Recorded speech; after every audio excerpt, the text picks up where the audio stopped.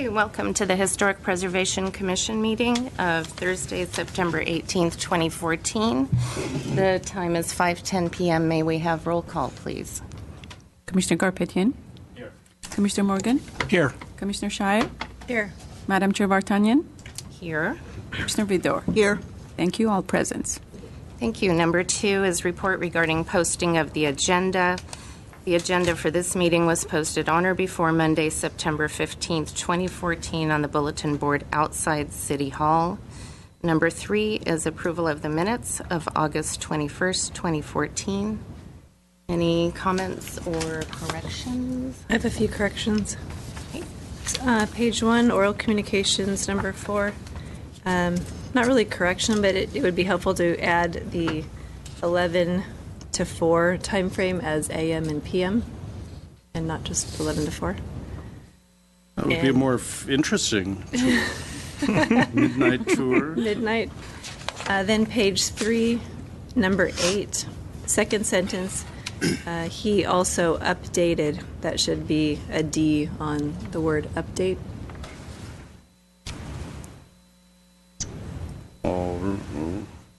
On number 8? Number 8, second sentence. It says he update the. Yeah. Okay. That's all. Okay. Thank you. With that, do we have a motion? Motion to approve the minutes. Second. Okay. Commissioner Vidor? Yes. Commissioner Garpetian? Yes. Commissioner Morgan? Yes. Commissioner Shire? Yes. Madam Chair Vartanian? Yes. Okay. Motion to approve the minutes for August 21st. Thank you. Thank you. Number 4 is oral communications. Discussion is limited to items not a part of this agenda. Each speaker is limited to 5 minutes. The commission may question the speaker, but there will be no debate or decision. And I have a few cards. The first speaker is Mike Shea.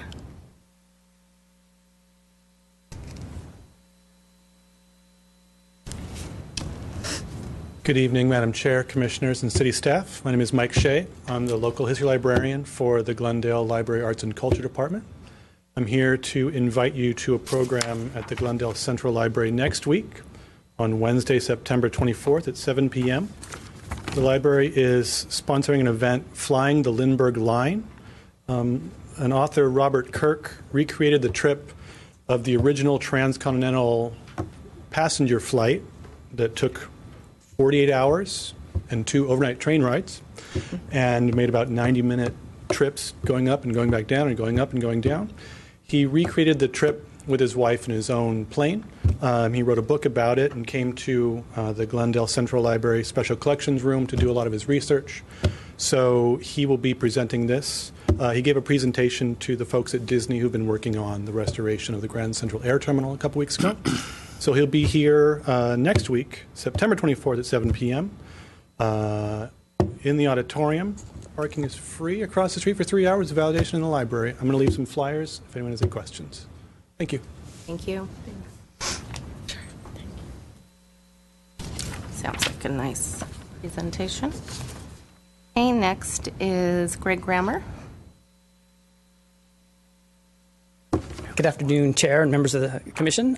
My name is Greg Grammer, and I'm the president of the Glendale Historical Society. And I'm excited to tell you about our upcoming Romantic Revivals Home Tour, which will take place on Sunday, September 28th from 11 a.m. to 4 p.m. This year's tour will feature 6 outstanding period revival style houses. We have a Spanish colonial revival, 2 Mediterranean colonial revivals, a French revival, an American colonial revival, and a storybook house. And tickets and information are available on our website at www.glendalehistorical.org. And I'll leave some flyers at the front. Thank you. And where could someone buy tickets the day of? They can buy tickets the day of the tour at the historic Alex Theater. Great. Thank you. Thank you. Next speaker is Sean Bursell. Thank you, Madam Chair and members of the Commission. I'm Sean Bursell. I'm Executive Director of the Glendale Historical Society. I have a statement, but before I get to that, I just wanted to note that on the way over, I turned the corner at Jackson and Wilson, and that beautiful little craftsman cottage is now gone that was sitting at the corner, if you know that there. And it just made me very sad. Just another wonderful little property in Glendale, bulldozed, and I'm sure it's going to be replaced with something that is nowhere near as charming or interesting. But I just had to say that. So I have a statement from the Glendale Historical Society regarding 1308 Ethel, which was discussed last month. The Glendale Historical Society would like to respond to comments made about 1308 Ethel at the last HPC meeting. This property is, as you recall, a contributor to the Ross Moyne Historic District, whose owner received permission to eliminate 2 windows and replace a wood window with fiberglass, all within public view. TGHS would like once again to note that the city is not interpreting the guidelines correctly when it permits such changes over the counter. Whether fiberglass is an excellent surrogate for wood, as noted by staff, is not the point. The issue here is that where alternative materials are discussed in the Historic District guidelines, there are qualifications to their use. It is important to note the exact language of the guidelines. The guidelines say things like when wholesale window replacement is necessary, if an exact match is not possible. So those are the qualifications. It's not that in every case you can do that.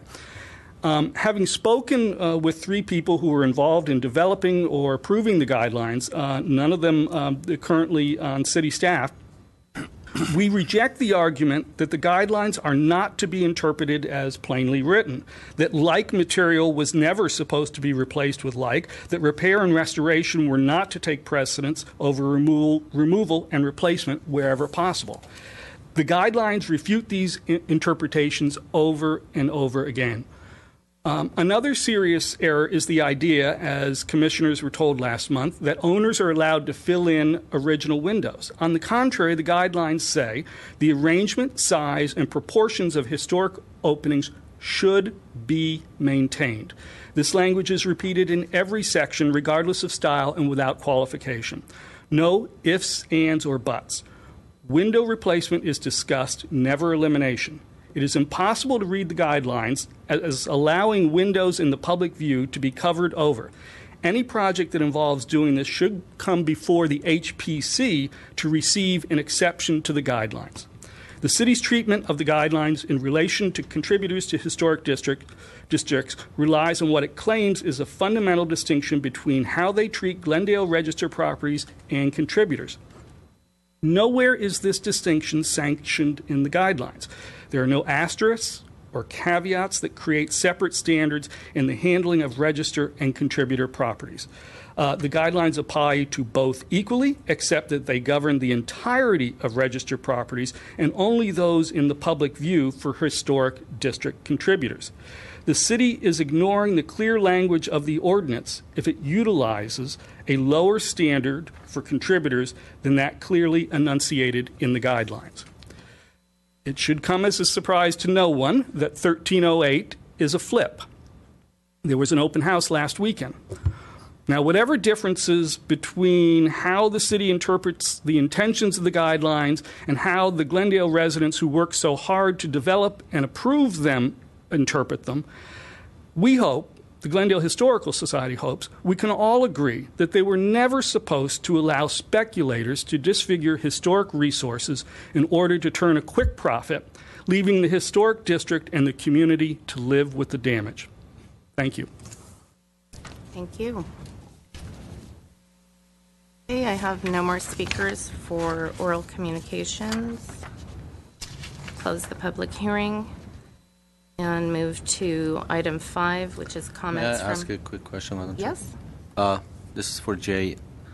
If I have a house in a historic district and my house is a contributor and I come apply for window replacement, I would what do we give them? Is it just the design guidelines, the residential design guidelines, the code, the building code, and the guidelines of historic districts or not? Are they provided with the guidelines of the historic district or not? We base our decision-making on the guidelines for historic districts. Those guidelines apply to all properties in districts. The residential, the comprehensive citywide design guidelines do not any longer apply for the parts of properties you see from the street. If someone asked specifically for the guidelines, we'd obviously give them to them. They're online as well. So if I apply for a window replacement, those guidelines will be given to me. We don't, as a matter of course, hand out the large guideline document to every applicant. We work with the guidelines. We print out relevant pages when we need to. We show them the guidelines in meetings when we need to. We make reference to them. So they're aware of the details of the guidelines, basically, when they want to replace a window or a door. I can't speak for the applicants. I can say in the process we use them. So. Do you mean is staff at the counter aware, or is No, the I mean, applicant? many people, they hire a contractor or they hire an architect, and maybe that architect or contractor is not aware even there's a set of guidelines that exist. So if we let them know, so they won't go out and do whatever, the replacement will match the guidelines and the code, basically. Yeah, and we did talk last month about agendizing a discussion topic related to this in terms of city process and how things work at the counter. And we couldn't do it this month because we just have such a full agenda. I think we're going to have a lighter agenda next month, so we can try to do that then. The only caveat there is we're trying to get a lot of things done by the end of the year. So next month we may have more Glendale Register hearing items, but I think we'll be okay. So we'll do our best to agendize it for October. We're already talking about end of the year. Time flies real fast. That's how it goes. We will Thank have it you. on the agenda, though, Yes, at a future meeting, hopefully sooner than later. Item 5 is comments from commissioners. Have any comments? No. If no one else has anything, I'm just going to say that I too happened to be driving down Ethel Street and noticed that 1308 Ethel was put up for sale. So I took a visit, and I was very disappointed to find that it is a very poorly done remodel, especially on the interior, for an obvious flip. The guidelines, we know, do not extend to interiors of homes, but it is a shame that whoever purchased the property and is flipping it for a profit did come in, initially tried to change out windows without permits, did end up going through the process. I will say... Yeah, they did obtain permits. Or they did obtain permits. I will say that I do believe the 2 windows at the back of the house that were closed may have been on an addition to the property. I believe all of the closed windows weren't visible from the street. There was some confusion at the hearing last month, but they retained 2 original wood windows in their exact openings at the front of the house, just wrapping the corner on the driveway. And they've agreed to replace the window in the kitchen that was installed against what the staff approval was. Staff approval met the guidelines. What they installed did not, so they got a violation for that. And they've agreed to bring it back to what was agreed on during the staff review. So I don't know if anyone has followed up on that. All I know is that it has been painted brown. Yeah, they took that on their own, thinking that might solve the problem. We told them it doesn't solve the problem, and we just met with them the other day. Again, we shouldn't talk about ongoing cases too much without an agenda that's fine. item. And my only point being that, it is a shame in our historic districts, and I really don't know how we can avoid this. People surely have a right to purchase a home, and if they want to turn it around for a profit. But,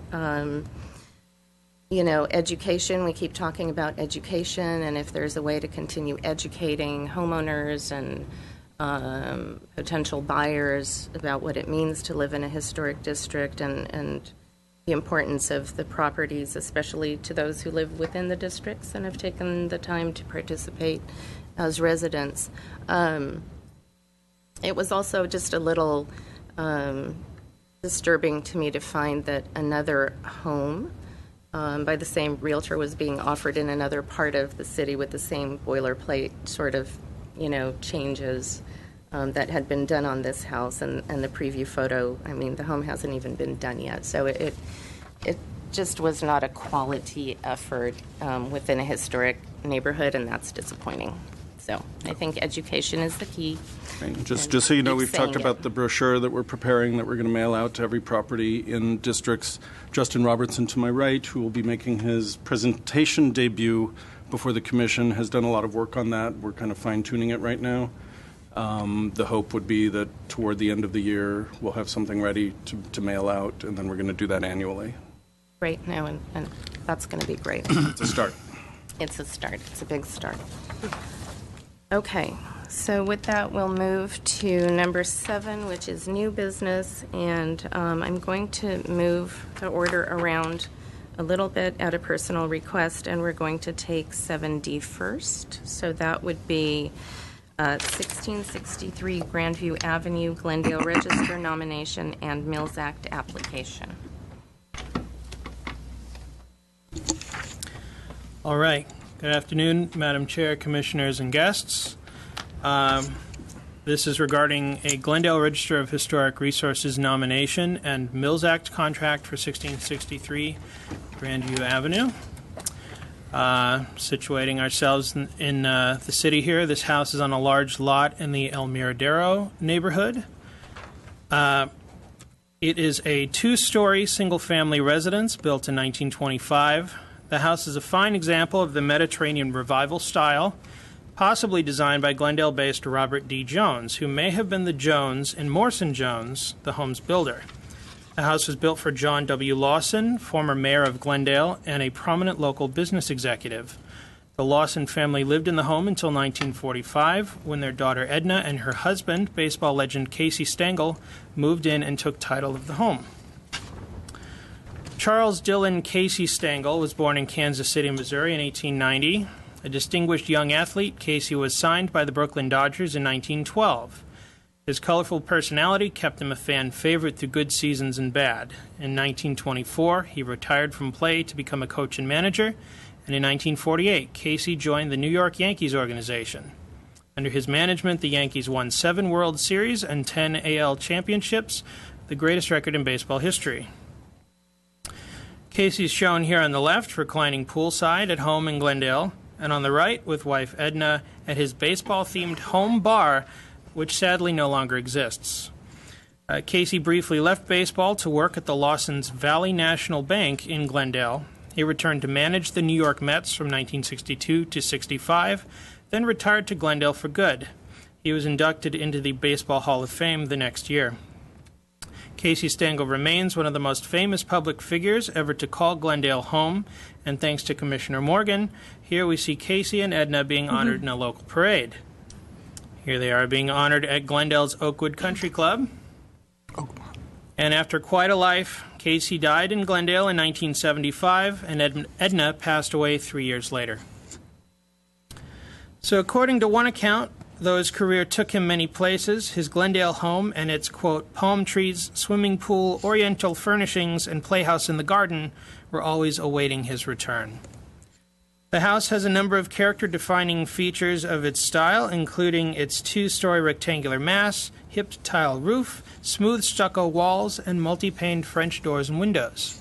The boxed eaves are supported by attractive scrolled corbels.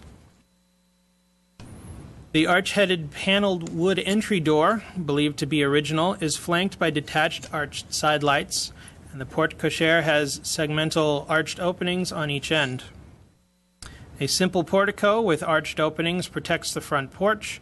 It supports a small terrace at the second floor, accessed by French doors and ringed with a wrought iron railing of simple detail. The eastern side of the house includes an open-air patio, as shown on the upper left. It includes an interesting fountain with tile border, shown at bottom left. And among the home's character-enhancing features are its outdoor light fixtures that carry over the style of the ironwork found throughout the exterior of the house. There are several outbuildings on the site, including the garage and a building identified on permits from 1951 as a rumpus room. Both have been altered over the years. The swimming pool and tennis court, likely original features of the home, were remodeled or rebuilt in 1983. Adjacent to the tennis court is Edna Stengel's orchard, which its current owners are in the process of painstakingly bringing back to life. In 2013, the current owners oversaw the construction of stucco-clad piers topped with light fixtures on the walkway from the driveway to the portico, and the installation of a new wrought iron gate at the porte cochere. In 2000, a two-story addition of over 1,000 square feet was built at the rear of the house, shown at the bottom. The changes to the mass of the original house, as well as some awkward detailing, detract from the original character of the building. The covered patio and second-floor terrace shown at top were added by the current owners in consultation with city staff in 2013. While many properties on the register feature pre-designation additions, the additions are generally more deferential to the original house and are often built closer to the original construction date. Staff believes that while this house is a handsome example of its style when viewed from the street, the large rear addition diminishes its historic and architectural integrity, such that it does not qualify under Criterion 3.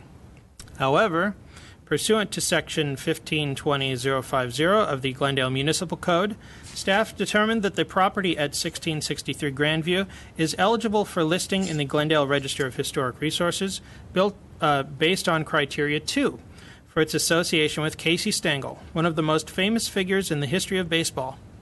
In conclusion, staff recommends that the Commission support the Glendale Register nomination and Mills Act contract, and recommends that the house be designated as the Lawson Stengel House.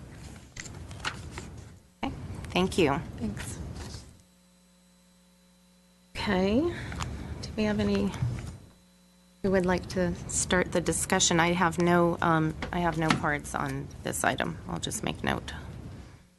Well, you will. The owners are present. I'm sorry. So okay. we'll fill out a card afterwards. Okay. Please come on up.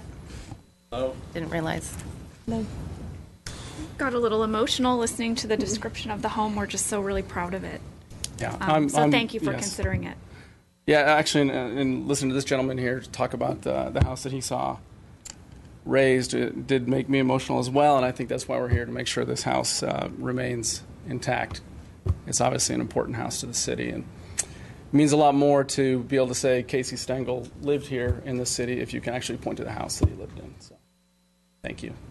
And I know the interior doesn't count, but we purchased the home 2 years ago, and we spent a year painstakingly restoring the interior of the home. They had covered all of the original hardwood floors with some pretty gross carpeting, and we ripped all that up and restored all of the original floors and kept we had all of the light fixtures that were original rewired and cleaned, and some doorknobs and things like that. We didn't replace any of the interior doors. Anything that looked original that we could restore, we did. And we even tried to change some updates that had been done over time to better reflect the original intention of the home. So some updates that had been done that were clearly of a different time period. We tried to correct those. So again, I know that doesn't matter, but we're really proud of the home, and we love what the Stengels meant to Glendale, and we are trying to get that orchard back. Edna had a grapefruit tree back there that she planted a couple because I guess she loved her greyhounds. Well, yeah, the Stengel family's reached out to us, and they told us some stories that she loved picking grapefruits out and making greyhounds, and they sent us her Are you famous going to restore the baseball bat bar? Well, we've actually Serve your found one of the greyhounds? bats. Unfortunately, the previous owners sold all the bats that he had put into the bar, but They we are able to dismantled the locate bar. one of them through an auction. And, cool. And we so bought it's in the it. house now. It's on our mantle, but but it was the bar was sort of destroyed. Oh, wow. But sadly, but the Stengel family did contact us and gave us Edna's lemon pie recipe as well. I guess it's a big secret, and I guess if it passes, I'll make you one. But I don't want that to be considered an official bribe. If it's less than $50 in value, we're okay. It is. I think so. Yeah. The Lemons are the free lemons up will our be on tree, the tree. so we should be good. No, but we're just really, really proud of the house and Yeah, want to we do are. everything we can to landmark it and keep it how it is. Thank you. I want to mention one thing that we're proud of you as well, and we thank you for everything you do. Also, the interior of the house is important as well. I mean, if you have a Mediterranean style or a revival style house and the interior is all damaged or it's all modern, it just doesn't go together. That's what I've been talking about from the day one. The interior is very important, and we really do appreciate everything you've done to even bring the interior back to life as well. Thank you. Thank you. Thank you. And I will second that. I did also want to say that the interior does matter. We don't have purview over the interior, with this board. But, yeah, thank you for your care and custodianship of the home and everything you're doing. But, Well, we read that their guest bedroom, there's a bedroom in the home, and it had, I guess she called it an Oriental flair. That's how it was written in her book. That Edna loved Asian decor, and so the hope is that we'll eventually be able to research a little bit more about what that was like. I would love my guests to be able to stay in a room as Edna might have intended, with all of our books and memorabilia about the Stengels we've been able to collect. yeah. We have to figure out which room it is first. It's that guest bedroom. Oh, it is? Yeah, It's yeah. our guest bedroom? It's our same room that we're using as a guest bedroom was that That's bedroom. good. We Yeah. have to do every house in Oriental furnishings. Every room. Every Obviously have a lot to keep you occupied over the years. Yeah, Yes. I think so. Yes. Yeah. And we were able to save all of the trees in the orchard. When we purchased the home, it looked like there were some that weren't going to make it, but I think they're all going to make it, right? Oh, they're doing great now. yeah, they're doing great. we And have a lot of each fruit. year the fruit tastes better. So That's even more amazing in this drought area that we are in right Yeah. now. yeah, I guess I don't You're know able what this. to bring the trees back to life as well. So. Yeah, Yeah. it is. Okay. Thank you so much. Thank you. Thank you. Thank you very much. Okay, so with that, we'll close the public hearing and go to comments. Anybody want to start? I'll start. Commissioner Morgan. As an old historian, I never really knew where Casey Stengel lived. We were very proud of him living in the city of Glendale.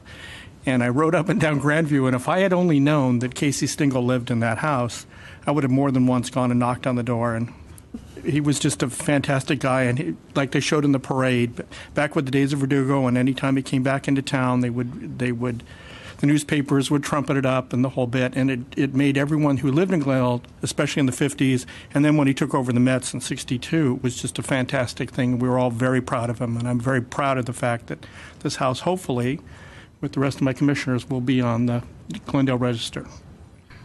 Thank you. Well, I just wanted to say thank you so much for bringing this before us today.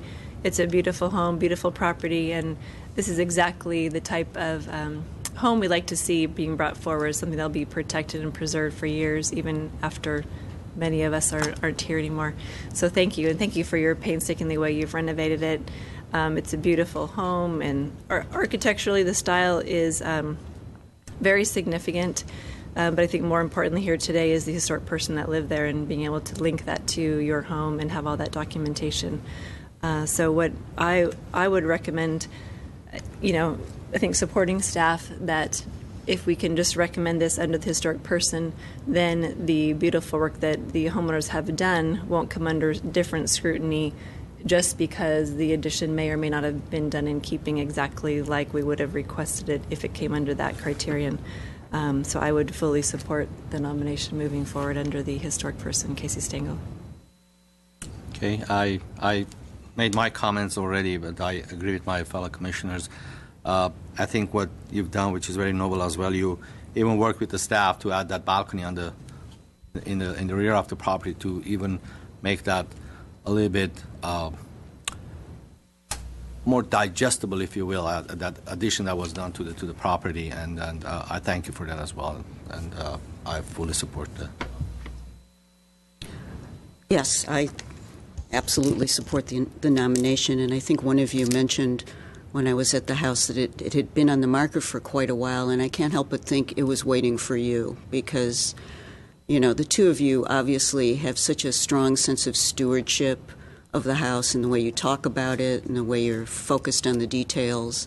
It's just exactly the type of thing that helps us maintain our historic fabric in Glendale. So welcome to Glendale. Thank you for buying the house. And it looks lovely inside and out. I thought about it. I realized that the addition is not what were the words that were used? It doesn't mesh properly in terms of doesn't sing along with the back elevation. The way I feel about it, I realize that the guidelines are the guidelines, and we have to enforce them. And I certainly agree with supporting the nomination based on the prominence of the historical figure who lived there. But I think there are two interesting things about the house. I think characteristically, it's extremely intact, and from the public right-of-way, it looks very, very good. Mm-hmm. So I'm very much on the fence about that in terms of just what I saw. And then that property, I have never seen a parcel like that in Glendale. It's really reflective of the heritage of the city. To have that much space around it in that orchard, I think is probably, I know we're not landmarking a giant piece of property because in the future, like everything else, things do get subdivided. I'm not saying that you're going to subdivide your house, but I think that the layout and the footprint of the parcel is extremely significant and a reflection of old Glendale. So I probably would have thrown in criterion number, number 4? Five. But I will go along with the nomination based on criterion number 2, if that's the way the commission wants to play it. So thank you. Okay. And I unfortunately was unable to do a site visit over the weekend due to some other unexpected obligations, and that's probably why I didn't realize that both of you were here. But obviously, it is a very important home architecturally, and due to its association with Casey Stengel, and I really don't have much more to say. Thank you again for bringing it forth, and I would fully support the nomination under criterion 2. I guess my only question, Jay, and maybe I'm just having a brain cramp here, if we don't nominate under criterion 3, and there are future changes to be made. We still regulate at the same level. You regulate at the same level, We use right? the current condition as the baseline, and then we'll use the Secretary of the Interior standards for ongoing. Okay. Okay, we good. don't, I just wanted the idea is, as much as possible, were Casey and Edna to come back to life and walk down the street and see the house, they would say, yeah, that's our place. That's our house. So. Okay. Great. I would be thrilled to make a motion if we're ready. And then if I could just check, because reading the nomination and the information, we thought the Lawsons were also important to the heritage of Glendale, especially because Valley National Bank is the type of institution that helped spur all of our post-war growth. Plus, Edna seemed like she was a pretty cool lady, so you're okay with Lawson Stengel as the official name? Yes, that's fine. Okay. Okay, I move to recommend to City Council the addition of 1663 Grandview Avenue to the Glendale Register of Historic Resources and go into the Mills Act contract for the property. And this would be due to eligibility under criterion 2, with Casey Stengel being the important historic person, and the home would be designated as Lawson Stengel House. Second. Everybody, second. All together now. Who's taking credit for that? We have to keep track. I defer. Second. Barton? Okay. Roll call. Commissioner Morgan? Yes. Commissioner Vidor? Yes. Commissioner Shire? Yes. Commissioner Garpetian? Yes. Chair Vartanian? Yes. It's unanimous, 5-0. So we will recommend to council to designate and enter into Mills Act contract. Thank you. Thank you. Congratulations. Congratulations. Yes, Congratulations. congratulations. Okay, with that, we'll move on to item 7A. is 1105 Hillcroft Road within the Ross Moines Historic District, legalization of installation of cast stone door surround.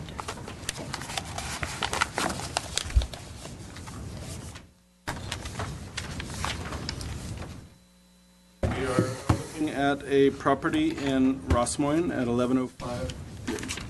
Oh.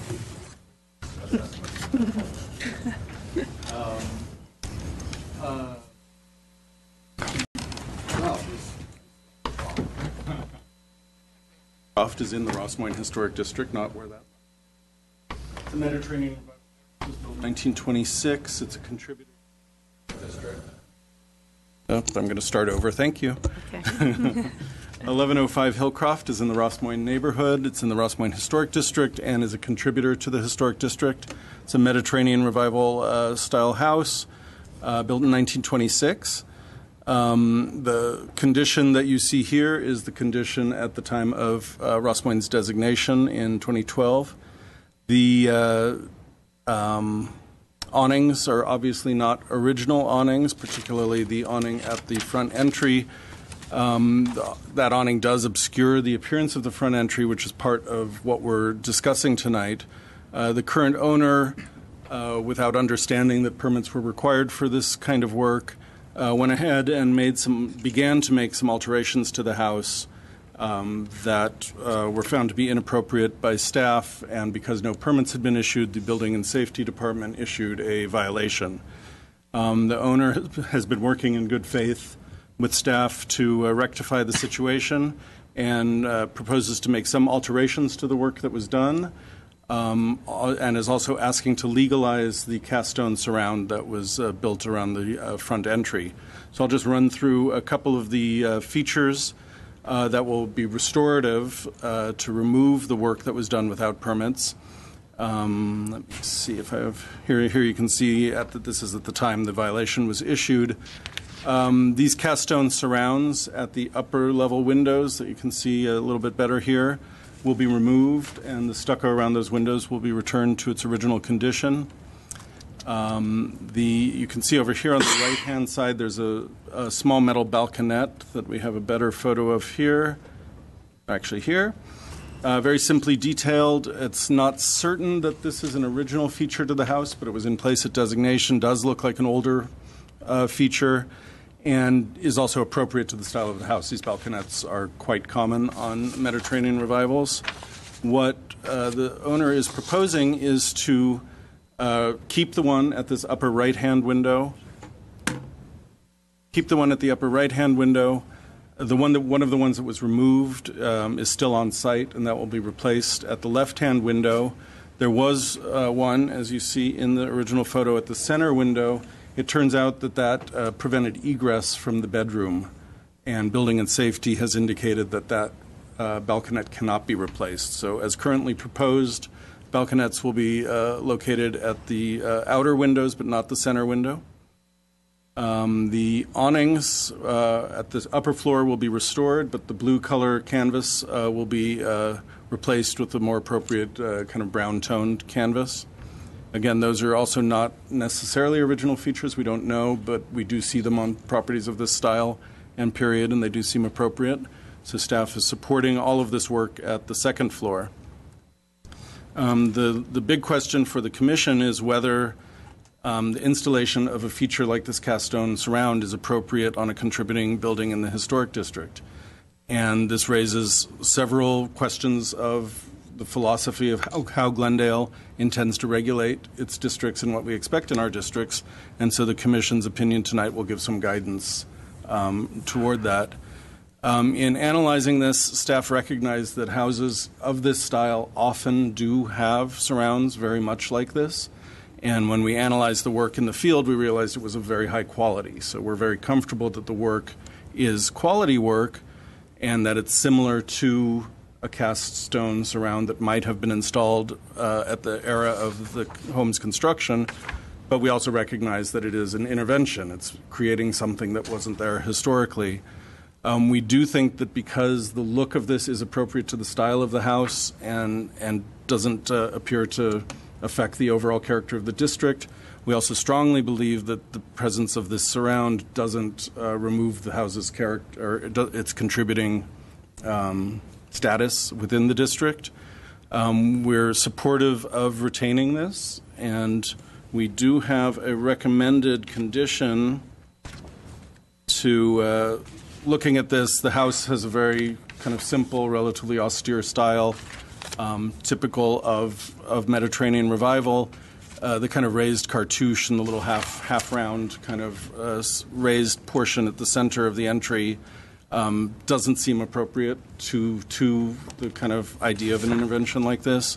So we have photoshopped, in our poor Photoshop skill, what it would look like if that were removed and the entry were just brought across as a straight flat lintel across the opening. We do think that this is an improvement on the existing condition, and it would be recommended as a condition of approval if the commission is inclined to approve this surround as requested by the homeowner. Finally, there are 3 locations for light fixtures on this. There were 2 light fixtures originally flanking the front doorway. And you can go back, you see those 2 fixtures there. We can't say for sure that what the fixture looked like above the doorway, but I believe there was a junction box in place. The owner is requesting to return light fixtures in those locations, and has proposed wrought iron fixtures that appear to be appropriate to the style ultimately.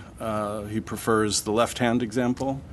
We haven't spent much time thinking about whether, they all seem like they could be found appropriate to the house, and leave that to the commission if you're interested in discussing that. That concludes my presentation, and I can answer any questions if you've got them. You. Any questions for Jay at this time? Otherwise, I'll go to the public hearing. Okay.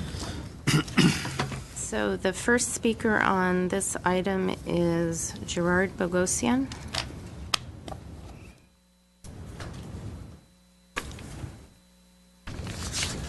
Good evening, Madam Chair. Good evening, Commissioners. Mr. Platt. My name is Gerard Bogosian. I'm the owner of 1105 Hillcroft Road. Little background history on me, pertinent background history, and I'll get to why. I've been a proud resident of Glendale for over 30 years. By trade, I'm a foot and ankle surgeon in the Antelope Valley. I'm also the medical officer for the LA County Sheriff's Search and Rescue Team. The reason I mention these things is because I want to emphasize that my life is based on compliance. And so from one misunderstanding or another, I stand here in front of the principal's office trying to rectify. So I do want to emphasize that, at this point, my whole objective is to get this house back to as beautiful as I can and as compliant as I can, because, that's totally out of character. I just want to say really quick that in designing specifically the center applique for the house, the design team that I used, I've brought the owner of the company. I don't know if he'll need to talk or not, because I'm pretty much going to speak for him at this point. But the design and planning and engineering that went into this took over 6 months. Hercules Architectural Recreations, their second-generation company in Los Angeles. The design team that helped design this is also responsible for renovations of the Greystone Manor, the Pickwick Manor, and some consulting on the Hearst Castle. The reference pictures are extensive.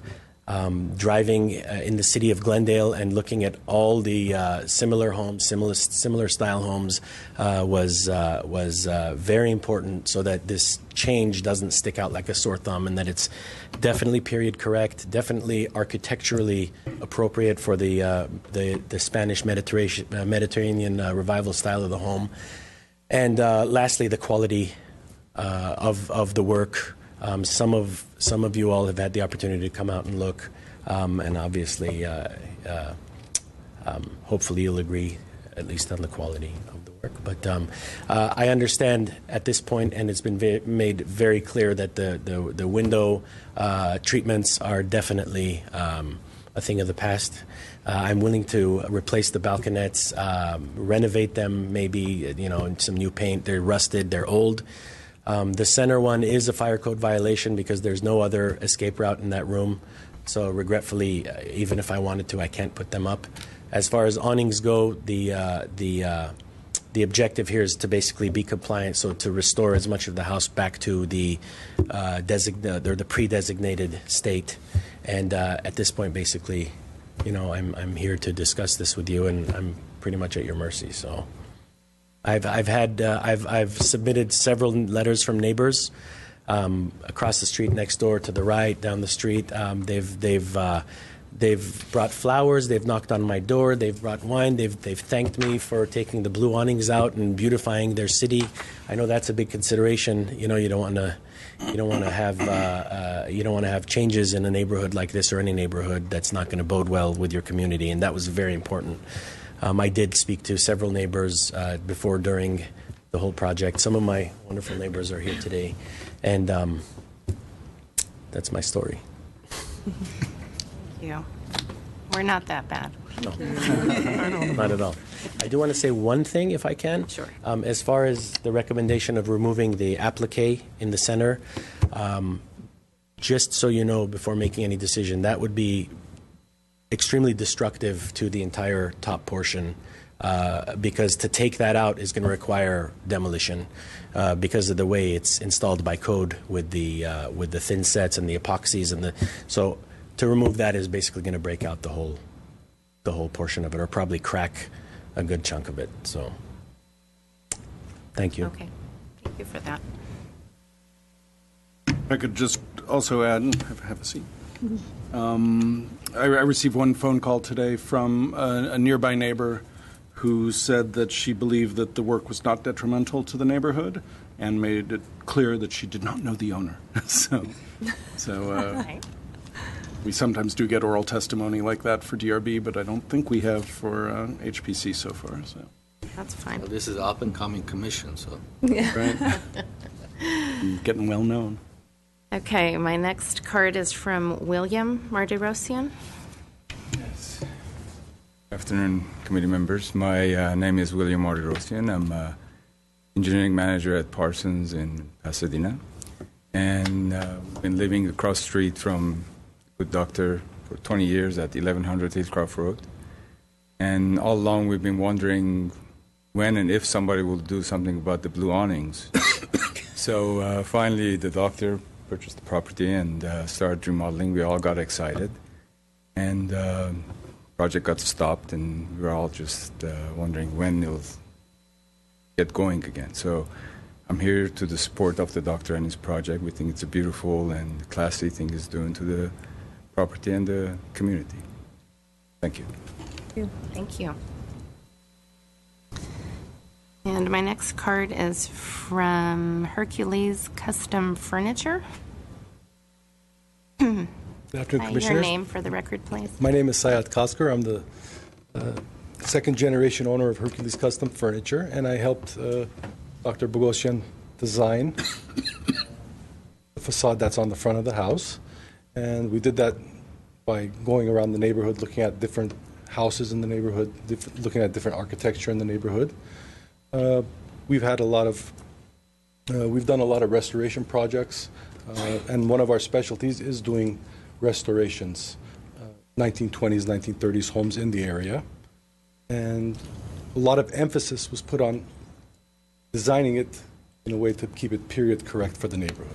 And I'm also a neighbor too. I live close by. I grew up in the neighborhood in Grosse Pointe District. That's all. I just wanted to put that in. Thank you. Thank you. Okay, my next card is from Greg Grammer. Thank you. On behalf of the Glendale Historical Society, I would like to strongly urge the Commission to not approve the unpermitted installation of the cast stone surround at the front entry. With the addition of the new cast stone elements, what has been eliminated is the simplicity of design and the delicacy of proportion of the original entrance embrasure. The original, as you can see from the photos, was a simple round-arched plaster recess. As such, we respectfully request that the home's front facade be restored to its appearance at the time of the Historic District's designation. The Secretary of the Interior Standards and the city's award-winning Historic District Design Guidelines provide very clear guidance to the Commission when it comes to adherence with standard preservation practices. And our Historic District Guidelines explicitly state that they are to be used in conjunction with the Secretary of the Interior Standards. And according to the Secretary of the Interior Standards, quote, each property will be recognized as a physical record of its time, place, and use. Changes that create a false sense of historical development, such as adding conjectural features or elements from other properties, will not be undertaken. The Historic District Guidelines also make clear that the original frame of a door should be preserved. In this case, the frame of the door is the very simple, round-arched plaster embrasure in which the door is centered. The guidelines state that, quote, decorative details that help to define a historic porch, such as arched openings, should be preserved and maintained. And most importantly, and I'm taking this from page 64 of the guidelines, quote, additional porch elements should not be added if they did not exist historically. The guidelines also state that, quote, arrangement, size, and proportions of historic openings should be maintained. The cast stone surround added to the house did not exist historically and alters the historic profile, size, proportions, and material, not only of the historic entrance, but the entire facade. It should therefore be removed along with the surrounds added to the upper windows. In summary, we feel that the cast surround diminishes the architectural character, integrity of the house, which historic districts are supposed to preserve. Thank you. Thank you. And the next speaker is Delilah Lenoir.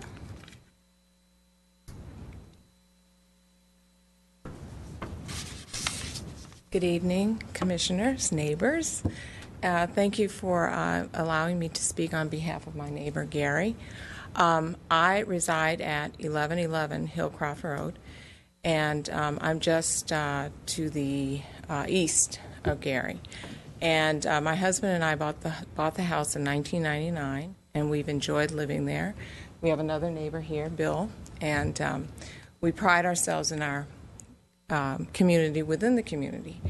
I would like to say I agree with Bill that I was so happy when someone finally bought the house, because my neighbors, although very nice people, they never did anything to the house.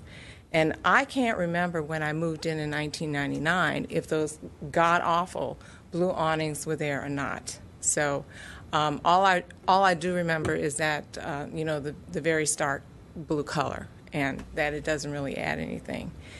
Now, in terms of the archway, my house has a limestone surround. My home is a Spanish colonial revival, and it does have a limestone surround with a crest at the very top.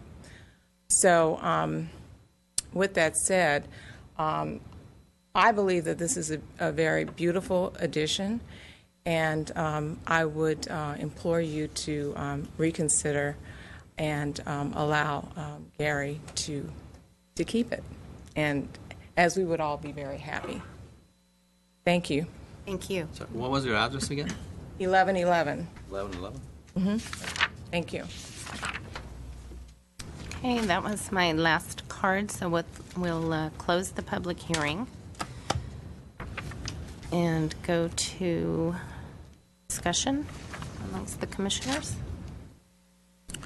Anybody want to start? Yeah, I have a question for Jay. I think this is going to come up almost every other time, and I wanted to know what is your response to Mr. Grammer's comments as far as the surround should not be there at all. It's not even permitted to add surrounds with or without permits. It's ultimately kind of a policy decision where the city's going to, on an ongoing basis, determine how we want change to be regulated in our historic districts. Clearly, this does not meet the Secretary of the Interior the one standard that Mr. Grammer mentioned. I accept that. It's clear that it doesn't meet that, and that's where the Commission comes in. The Commission is able to approve things that do not meet the Commission or meet the Secretary's standards, and it is going to become a judgment call whether we can accept changes in our historic districts that may riff off of the style that was there. And I do think that there is a difference between contributing structure in a historic district and a Glendale Register property, and the way that we would use the Secretary of the Interior standards with much greater strictness for a Glendale Register property. The reason we have the guidelines, which are indeed based on the Secretary standards, is to kind of give guidance. And the reason this is with the Commission is because staff couldn't clearly and easily make a decision that this was appropriate. But like I said, the Commission does have the power to step beyond the guidelines or the Secretary of the Interior standards for that matter, and that's clearly written into the Historic Preservation Ordinance, which doesn't apply to historic districts. It applies to Glendale Register properties. But the implication is that it would exist in a district as well. If you, go ahead. No. No. I just had a follow-up on that, if you all don't mind. And I think we're looking at number 3 of the Secretary of the Interior standards for rehabilitation. I think that was the each property shall be recognized as a physical record of its time, place, and use. Right. Is that what you were reading? Changes that create a false sense of historical development, such as adding conjectural features or architectural elements from other buildings. I just wonder if that means, you have a Victorian down the street and you like the scroll work at the front and you take it and put it on your building, or how do we read that? That's kind of where those are coming from. These standards are now 77, whatever that is, 40-some years old. They're based on kind of a different mindset, and this is something that comes up for me in my classes a lot, where it's a bunch of modernist-trained architects in the 50s and 60s formulating the kind of ultimate policies that became the standards, and that's become really evident in the Standard 9 and 10, especially where new additions have to be differentiated from the historic, which in many people's minds for decades was, okay, we have to put a glass hyphen or a glass box or do something strikingly different to set this apart. There's new thinking about how the Secretary standard should be interpreted, and that thinking allows additions to be much more reflective of the earlier style. And by additions, I'm not talking about an alteration like this, but an actual volumetric addition. So what this tells me is that, the philosophy behind preservation is in constant flux, and there's going to be changes over the years. But I don't personally believe that this project meets Standard 3, but I don't think that necessarily means that it shouldn't be approved, because I think it's appropriate to the style of the house. It's not going to damage its status as a contributor in the district, and ultimately, you'll make that determination, and then staff is going to be learning as we move forward. Where does the Commission want this to go? Ultimately, City Council may be weighing in on this, but we definitely have a difference of opinion in terms of whether change should be allowed on visible facades in historic districts. And I believe that preservation is about managing change, not preventing it. That's my underlying philosophy, and I tend to be somewhat liberal as a preservationist. There are plenty of other people who are much stricter, more conservative as preservationists. I think that when the city established historic districts, I don't think we went into this with the idea that properties weren't going to visibly change. We even have provisions to allow additions. Staff can approve additions of up to 200 square feet visible from the street as exemptions. Now, that's never going to happen in a historic district as long as I'm here, but that's still in the books. So there's a recognition that houses and buildings are going to change over the years. Mm-hmm. Okay, thank you for that. Sorry, Commissioner Vidor, I interrupted you. Okay, well, I'll go ahead then. Certainly, thank you all for being here today. And I realized after you spoke, I can't remember your name, the gentleman from the contractor's office, that I wondered if you recognized that you needed a permit and whether, if you advised your client. You're not the contractor. The designer. Okay. So you were serving as your own contractor. Okay. This is eclecticism is definitely part of our heritage in Southern California, and but whether a house is eclectic or a pure architectural style, it still has its own unique defining features. And in this particular house, even though it was kind of grossly obscured by the gigantic awning, which, color or not color, an awning can be taken off. And I'm, glad you took it off, because the defining feature, which is that door and its deep recess, was really what, a very important element of that house. And you see that feature all over the place on Mediterranean Spanish and Spanish houses, and that, protective from the elements and bringing the door in and the stucco surrounding it. And I have seen some situations mentioned in the guidelines where houses with surrounds are cited, and there are exemplary pictures of some of those. But first of all, I think that a major defining feature of this home, and a very prominent one, was, for lack of a better word, violated by putting up this surround. And the surround is very disproportional to the basic design of the door and its recess. If there were to be a surround on a door like this, the types of surrounds that you see depicted in the guidelines, which follow the shape of the door. There are these rusticated ones where you have these stones that stick out, and then there are tile ones, and there are all kinds of designs for surrounds, but they respect the shape and form of the recess of the door and the shape of the door. And I just feel personally like this does not meet the essence of the guidelines. It doesn't meet the spirit of the design of the house, and it should be removed. And the original door surround and recessing should be brought forward as they were originally.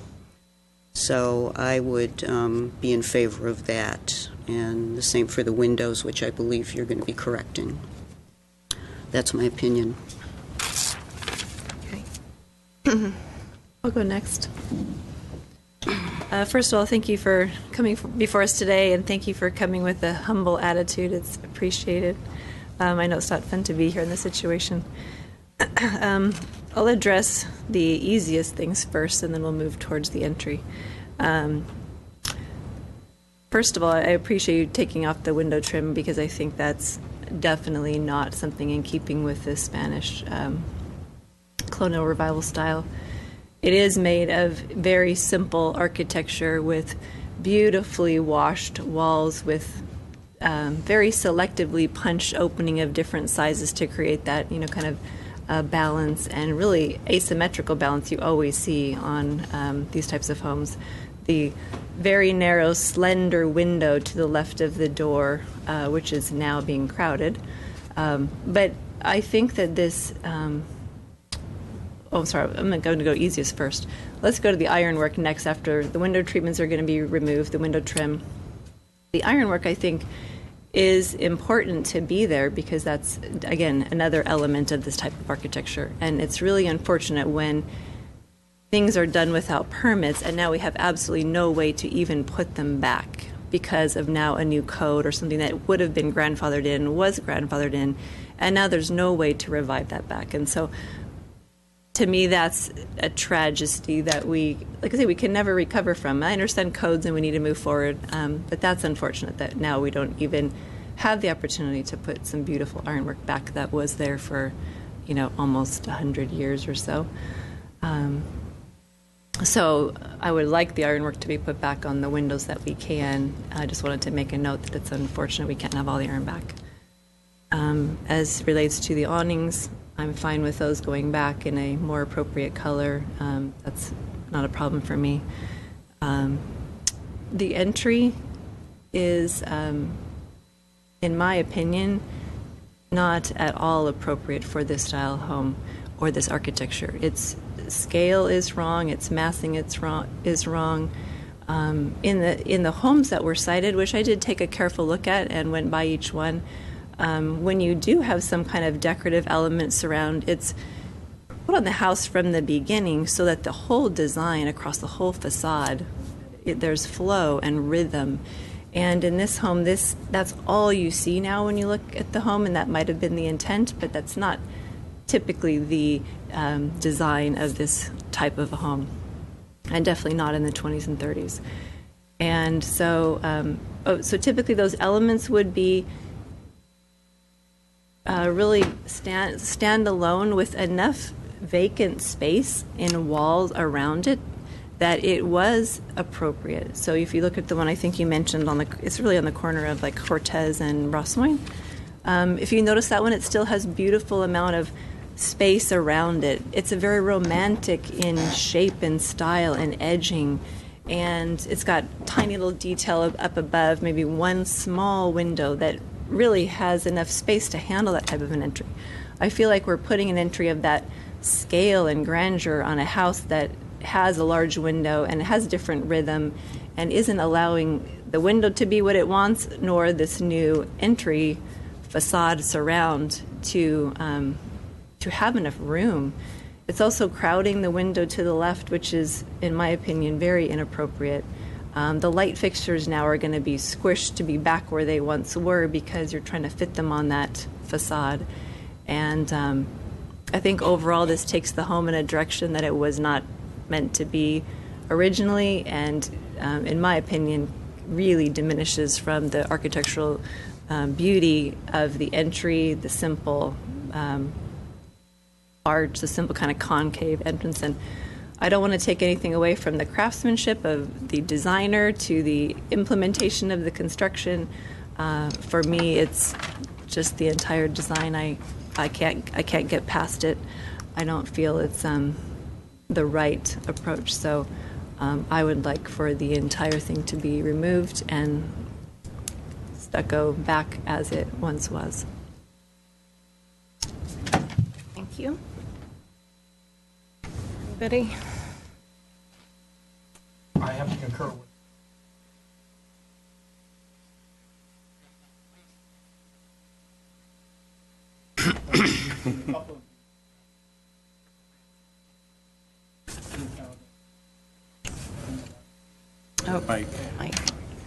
Mike, yes. Anyway, I have to concur with my fellow commissioner so far. It takes the house in a whole different vein than what the house originally was. I'm not really bothered by the way it looks, but I just don't think it's appropriate for the house itself. I wished that it had come before you did all of this work. I liked the work itself, but there are just certain things that I just don't feel it's, even though you've done a lot of work, it's just appropriate for the house. When I look at it and compared to what it was, it's a whole different massive entry that the house originally didn't have. And unfortunately, we have to set guidelines that are real, and unfortunately, I don't feel that this one is appropriate for the house. Okay, thank you. I agree with some of the comments my colleagues made. I think that the surrounds around the windows, they're not appropriate at all. But the issue we have here is not either this design is appropriate or not. It's the issue is our guidelines indicate that you cannot have any kind of surrounds based on our the standard of interior Secretary of the Interior standards, that you cannot add any surrounds to the historic district, even for the contributors. That's what I'm hearing right now. So, to me, the details around the door would have been acceptable, especially if it's square. It goes more with the windows, so it will pop that door out. You can see the doors, the arc, and the detail.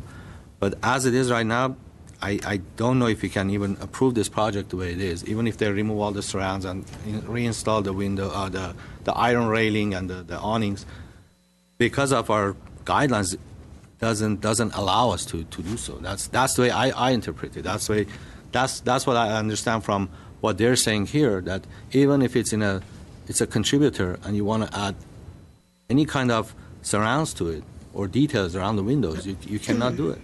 Am I correct or am I wrong? You're correct for staff, but not for the commission. The commission is able to approve things on a case-by-case basis when it feels they're appropriate. The commission is not bound by the guidelines. The guidelines very clearly were written with the words should rather than shall. The reason this is at the commission, and believe me, I'm conflicted here. I understand all of these issues, but the reason it's here is because we could not approve it because we didn't feel it met the guidelines and the standards. What I was talking about before is I can see an interpretation. I can see how the commission could make a decision to find this appropriate. But it's important for the commission to remember that you're not bound by pretty much anything. You have authority to go beyond if you think it's appropriate in a certain case.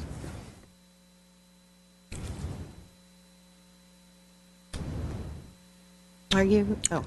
I think as an applicant, that puts me in a kind of a compromising position, because if, based on staff's opinion, this is largely in keeping with traditional Mediterranean revival surrounds, and it can be found appropriate to the house and the district. If I come file an application, I want to get a permit, and the staff recommendation is, or staff's opinion is, that this is in keeping with the neighborhood and the style, then what do I do after I pull my permits and install it and I get challenged, or I get appealed after I install it? The issue we have here, there are two issues in hand, I think. One is that the work was done without permit, that we all have an issue with. I mean, if this came to you, we may not have been here today. None of us would have been here. But the other issue is, even if I pull permit and get the job done, then after that, if I'm being challenged, then what happens at that time? We can talk about that hopefully in October when we talk about our process. But the answer is staff level approvals can't be appealed. So a situation is it's a live and learn situation, and the Historical Society would complain to the director and to council, and we would hear back and say, "Oh my God, we made a terrible mistake." Okay. But if a permit is legally issued by the city, we can't go back and then take it back. So. Okay. All right. Thank you. But I think what we're seeing here today, Jay, that what you said is, if something comes for a permit, then it involves you, and we'll talk more about the process. But then, in something like this, that is, something that's concerning, or you don't feel at staff level could be approved, then it would come here. So we probably would have seen this to give input prior to any permit being issued, had it followed the process. Okay. Anything substantially changing, I would hope the street facade of the home. A corollary is also, it hasn't come up since I've been here, but if we think about a Spanish colonial house that has a lovely entryway, it's very common for people to run tile around that entryway as a later addition.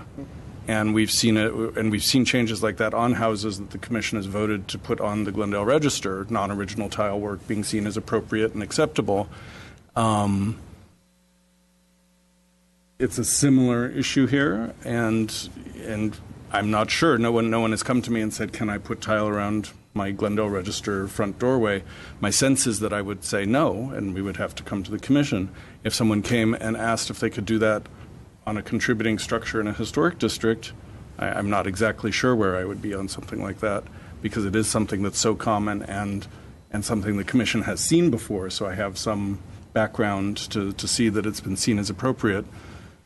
Ultimately, we're going to be learning as we do more, I think I keep saying this, but as we do more design review as a commission and as staff in our historic districts, we're going to be fine-tuning and reflecting community concerns, but also concerns of property owners, and trying to find a balance. Well, and to the point of fine-tuning, and my point is always education, and I'm just going to mention before I give my comments that I'm just sorry that you may not have known you live within a historic district and that there are guidelines. And I think that's part of our challenge as a community, is to continue to educate, our neighbors and our neighborhoods, and help people understand what living in a historic district means. That said, I do agree that the stone around the windows does not belong there, and so that issue has already been resolved. I'm very sorry that, as Commissioner Shire pointed out, that the balcony at the center window, because of codes, will not be reinstalled. Sorry, we've lost an original architectural detail. But personally, I do not find the stone surround inappropriate, and I'm not having a problem with it. I think, as the staff report reads, for Mediterranean revival homes, in many cases, entryways are highlighted by decorative entry surrounds that become the focal point of the facade. That said, I understand that this isn't original to the home, and so there's some contention to it being added now. I believe the purpose of adding it is at some level to elevate the front of the home. And so that level of elevation, I think, was not uncommon during the period. And so my question is, do I ponder if the original builders of the home might have wanted a stone surround and simply couldn't afford it? It was probably an expensive detail. So what I'm getting at is I don't think that surround is inappropriate to a Mediterranean-style home. I also tend to read the guidelines a little more liberally in certain cases, and because I don't find this objectionable, the guidelines, as has been mentioned, do say that alterations or improvements that, the guidelines are a tool that encourage high quality, historically compatible alterations or improvements that reflect the established character of the neighborhood. I don't think this entry surround detracts from the character of the neighborhood. In fact, there is a home on Cortez known as the Nibley home, the home of the developer of the district. A home on the corner of Rosswine and Cortez that was mentioned that has also a very elaborate door. In fact, compared to these surrounds, this is not elaborate at all. Royal and Mountain has a very elaborate surround, and those are just a few examples that I can think of immediately within the neighborhood. And again, yeah, go ahead. Just for background and referring back to something from TJHS comments, a lot of Mediterranean revivals have porticos, like a projecting covered porch, and so I didn't look at this as a portico. I looked at it as a door surround, and it's important to, it's a minor point right now. So a portico is convex, not concave. No. Well, portico has a roof. Basically, Okay. It's kind of a freestanding, partially attached structure with a roof that really provides a covered porch, which is kind of different than a door surround like these. But Well, and again, I don't think, if we're looking at, and I'm going to call it concave, I don't know what the more formal term might be, but the way that the door, the entry and the door kind of it works. Moves in, is, has a depth, and I don't think, again, this surround is taking away from that at all. In fact, it's following the lines of that entry pattern for me. Can you flash back to the home, the original picture, or at least at the time of, just for, be nice to see them side by side in future presentations. Okay. I could do that quickly if you really want. Okay. You can see here the area. It's pretty clear to me that, and part of this is speculative, but it's clearly the same smooth stucco. It does have pretty much the same concave shape, and I have to imagine that this just simply went up and came back down the other side, and was a pretty simple recessed opening. And I think if you look at the distance between the top of the awning to the bottom of the railing, it's pretty much the same as what we have right now. Maybe a little bit less right now, but because the window, if they remove that the bottom sill of the upper window, they will still have some distance. I know it's a little bit taller than maybe it should have been, but the top portion, when it's square, I think it's emphasizing the curve on the door, and it's matching the window styles. Wow. Just Can you flash back to the previous this again? So I think when we're talking about a historic neighborhood and those contributing structures, typically in Spanish colonial architecture, the entire facade is a rhythm of harmony and, like I say, asymmetrical balance. You've got 2 windows on the lower left, you've got 3 on the right. You've got a small little sliver window to the left of the door, nothing on the right. You've got that extra window kind of on the top right, and it's this balance, and the space around the windows and the vacant wall space is critical to the face of the house, where the windows are just beautifully, punched openings or almost eyes into the house. So you go to the new, so you look at this home and it's just a beautiful facade, and your eye goes many different places, and you get to enjoy the architecture and the varying sizes and shapes of the windows. You go to the renovation, all you see is entry. And it's crowding the window above it, and the scale is too wide, and it's too tall, and it's so grand. Now the house, had you had another 3 or 4 feet to the second story above the facade detailed to the window, could this be a little more appropriate? Well, maybe, but right now it's taking up all that beautiful vacant space that is so common to this style architecture and so important to a contributing structure in the neighborhood. And that's what I can't get past, and I don't want to continue to lose that beautiful rhythm and harmony of homes in our district. And but I looked at it very neutrally. I don't just go by the guidelines and say, well, it says you can't add anything around your house, you can't add tile, you can't add this. It's let me look, let me do research, let me see when it's done on original homes. What does it look like? Is that scale still there? Is romantic edges still there?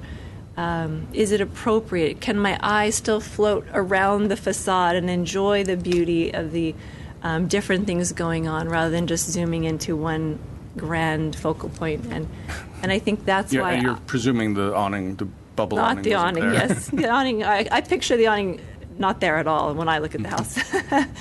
I can easily do that, but I think in the new, it detracts. And again, I know we all have difference of styles and different design preferences, and so I don't want to take away anything from the owner or the designer. I just think this would have needed to be done on a 3-story house and a little wider in room if you really want to add something like that. And I think that's probably why the original architect didn't put it. So I think the homes we're also looking at, we have to keep in mind, these surrounds were original to those homes. They weren't added on, and therefore we can help justify this one. It's like, no, that's the whole beauty of the facade was designed all at one time together. So if we're going to be adding anything in the future, I think we have to be really careful about the scale and the massing and the shapes and how the entire rhythm of the facade, how it changes that, and is that something we want to accept in our historic So, and I hear districts? we should be adding a 3rd story here to... Oh, no. That's another discussion. So It's not allowed. So I appreciate all of the comments that you make. I really do, in terms of how we might expect the facade of a Spanish revival or a Mediterranean to read. And again, just to reiterate, personally, I don't find this an uncommon entryway. I would probably differ with the opinion that the architect didn't put that type of a surround on this home because it didn't fit. In my perspective, I have to question economic feasibility. I mean, I don't know if it was a custom build or if it was built as a spec. But obviously, I'm sensing that my opinion is a lone opinion up here today. Actually not. Actually, you make good points. So are you thinking twice about I am thinking twice about it. My biggest problem is he didn't go get a permit. I mean, this isn't something that you could just say, well, I didn't think that I would have to go to the city or anything else. I could just do this in the front of my house. That's my problem with it. It's not that I don't find it interesting. I do think it's a little bit too massive. But And I would agree. I think probably if it came before this body, it might have been scaled down a little bit. I still don't find it that objectionable. I have one question for Jay. Can you go back to the picture that you had, the Photoshop one that you creatively? You're using that word loosely. Yes. Yeah. See, if this one didn't have the surrounds on the windows on top, that would have made a difference. So, never mind. Well, the surround on the top is going away. No, I understand that. You could visualize it better if it wasn't there. And magically, beyond today's Photoshop time limit. So. Well, I think we have to be careful too about compromising our standards just because we're in a position where the owner decided not to get a permit. Yeah. And being sensitive to what it might cost them or not, or, so I think we need to evaluate if this is what we would approve today coming before us brand new, then we vote to keep it. If this is not something at any level that we would approve, then we can't approve it. I can say with no hesitancy that I apologize, but I have no concerns about the owner's expense at this point in time, and so I hold my feelings about this architectural detail. Are you ready? I can make a motion. If someone would like to make a motion. Okay, I'd like to make a motion regarding the property at 1105 Hillcroft Road or that we request the owner to put back the ironwork that was once on the house that is deemed, as far as we can tell, to be original, that the window surrounds and trim is removed and the stucco is put back to its original condition, and that the entry facade around the door is removed in its entirety and the stucco is put back to its original. Second. Okay. Roll call, Commissioner Morgan. I'm going to defer for the second. Right. Commissioner Vidor. Yeah. I'm sorry. What does it mean? The motion is to deny the legalization, basically. Yes. So yeah, the yes is the correct vote. So. If you want to deny. The motion is to deny. A yes means you want to deny. I'm sorry, I didn't. What was Mr. Morgan's vote? He's waiting to. I'm waiting. Cogitate. I can see it on both sides. I can see it with our chairperson and. Okay, so we have one vote to deny the legalization from Commissioner Vidor. Commissioner Shire? Yes. Deny. Commissioner Garpetian? No. No. And Commissioner Morgan? And by no, you mean you approve the work as it stands? Not the surround. We would need a new motion. Okay, then you should vote yes if you don't want the surround. If you want to remove the surround. He wants a modification. Oh, you. So he's voting no on this motion. I see. Got it. I take it. Okay. I should assume. Yeah. Sorry.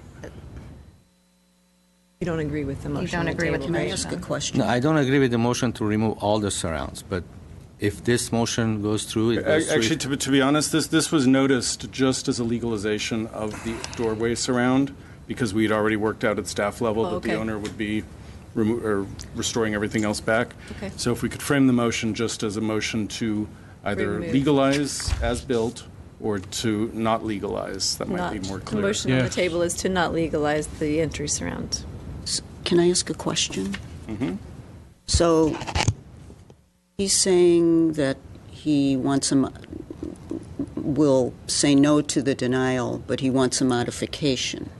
But that's not. But that's not on what's on the table. Not what's here. on the table, so the vote has to be based on the motion that's on the table. That's exactly what So I said. the motion on the table, just for clarification purposes, is to deny the legalization of the entry surround. Right, which will That's the motion return. because she included everything in one pot, and I was agreeing to half of it, not the other half. Now the motion changed, or just to the, I had a misunderstanding. Would you like that- to withdraw your Yes, motion? I will withdraw the motion. Okay, then I will submit a new motion. Commissioner Garpetian, a new motion, okay. If that's acceptable, may Sure. I submit a new motion? Yes. So the motion is for property at 1105 Hillcroft Road to deny the legalization of the current entry surround. You know, I think, sorry, if I may, on page 1 of our report, we have several possible outcomes. Do we pick one of those? For example, number 3, remove the work and restore that portion of the property to its appearance at the time of the historic district's designation or to another appearance deemed appropriate by the commission? That will be the result of a denial of the legalization. Well, we want to be specific, I think.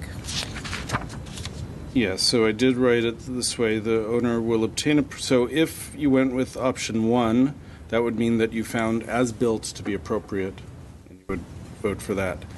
Option 2 was included to give room to modify any aspect of the work, whether it's modifying the surround, or if the commission thought the window surrounds at the second floor were appropriate, you could include those. Option 3 is to deny all of the work and to bring it back to its condition before the work began.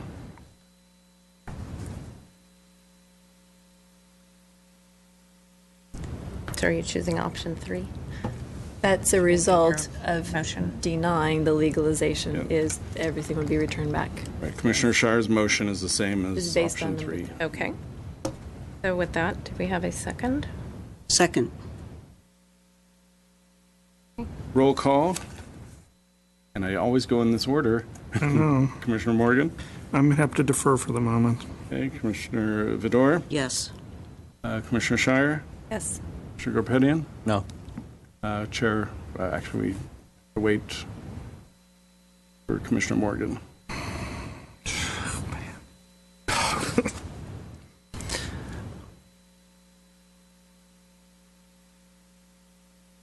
And so there could be another, if this doesn't pass, there could be another. If this passes, yeah, we go with the first motion that we hear, and we see It if either we get passes traction or on it that. doesn't pass. If we Right. don't get a If it doesn't second, pass, that's then when we the can make motion another- dies, we can right? and then we can entertain another motion. No. No. And Chair Vartanian? No. So the vote is to approve the as-built condition with the caveat that the upper window surrounds will be removed, the one balconette will be restored. That is not the vote. I don't believe. I have 3 noes and 2 yeses. But it was to legalize. Don't we have to do a vote to? It was to deny legalization. We denied the legalization. So we have that to did come up not with a pass. new- But now there's no motion as to what What we're doing. we're doing. That is very true. Very, very true. Let's hear a third motion.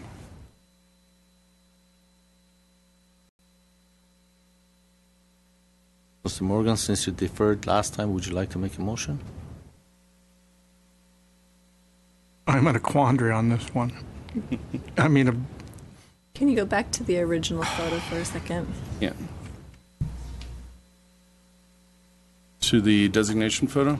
I mean, Yes. I think we can also consider if, I think some of you are having an issue with the surround at all, but we can also consider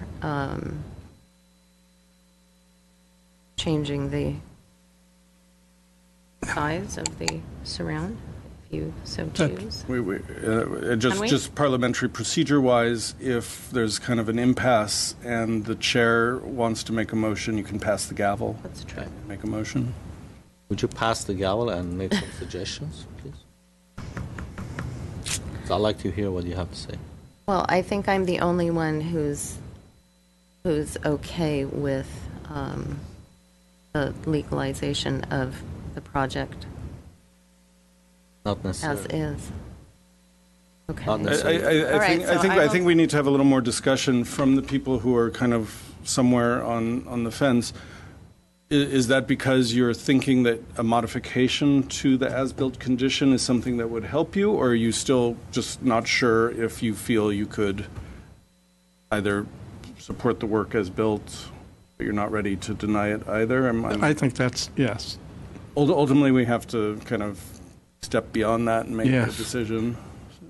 Yeah, because Mike, I heard you earlier saying that the facade was not in scale or appropriate mass. I don't feel it is. So you may want to just follow your heart with wherever that leads you. Well, I'm really troubled with the fact that he didn't get the permits. Ultimately, Put the permits aside for a second. punishment is handled in another place. Meaning, It's a different topic. the House is before us today to approve this design.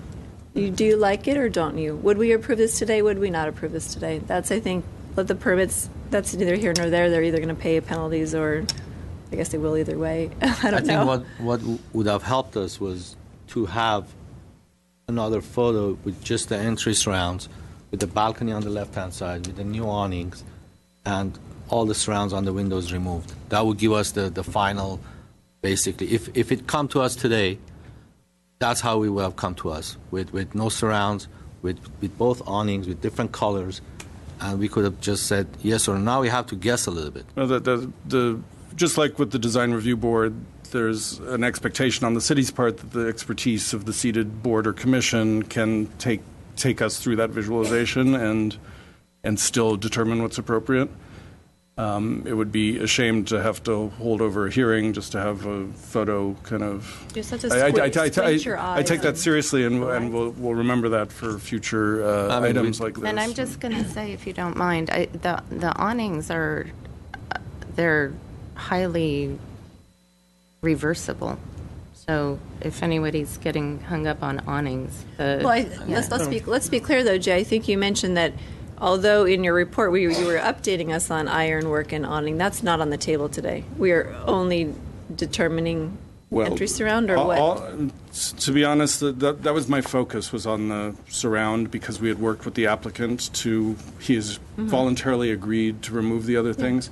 Technically, because the violation was issued for the work that we see here, it would be, for example, like I said, facetiously, if the commission thought the upper window surrounds were appropriate, you theoretically could approve those tonight. So I do think, I probably misspoke, I do think you can take all of the aspects of the work into account.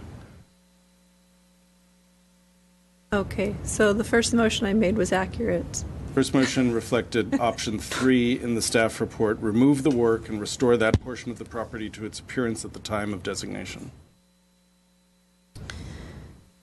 So we're here today then to evaluate if the design as proposed, awnings, iron put back, and that existing facade, if we would approve that today as brand new design coming before us, as an improvement to a historic home in the Ross Moines Historic District, and that we would celebrate these changes being made by the owner.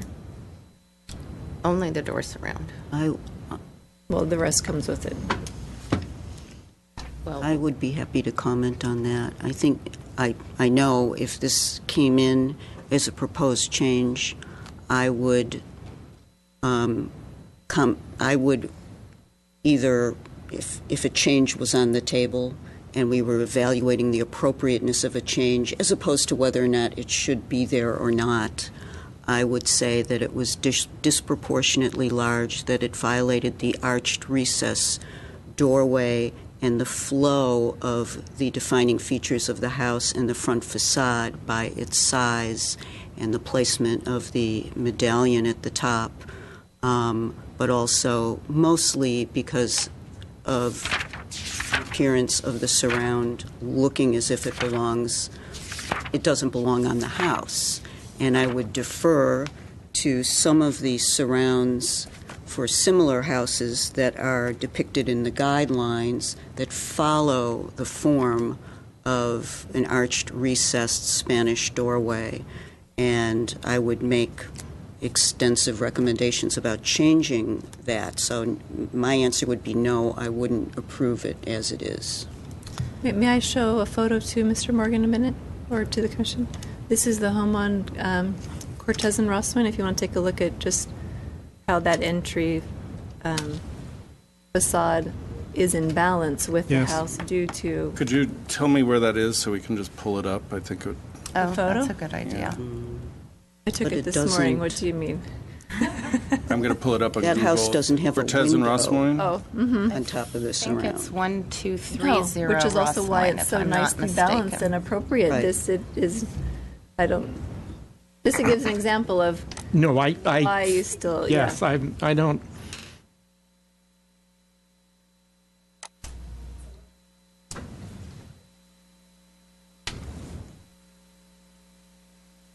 Yeah, this is a Well, single-story most house. of the surrounds that I referred to, I would consider them very elaborate. Yes, As the one this we're is- looking at in the photo, and the one you're going to Elaborate- see right now. Elaborate in detail. Elaborate in as detail. opposed to scale. This is the property, Commissioner Shire? Don't- That I have up? Yes. Well, yeah, that is a much bigger home. But I'm saying when you have a facade like this in this example, you still have the beautiful, white washed walls with appropriate size and scale from an entry to the vacant area around it. And you still have, your eye can go from one end to another and enjoy the elements without it being so bold and so large around the entry and crowded to an upper window, as we have in the condition we're considering tonight. I'll give you an example of some of the things that were contrasted were, this to me seems appropriate. Now, of course, this is also original, but you have the opportunity to design it. This seems I just glance at that, it just seems like an eyesore, just doesn't seem the right scale, look, feel to that beautiful rhythm. It just interrupts it from vertically, horizontally, corner to corner. You lose what this house was designed and meant to be from the 1920s or 30s. I forget the year it was built. Can we look at, I'm not sure if I have the address right, 10 and Cortez? Is it 11:0? Yeah. Yeah, that's the one.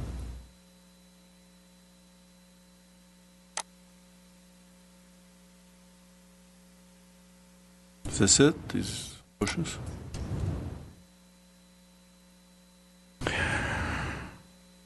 think it's 10.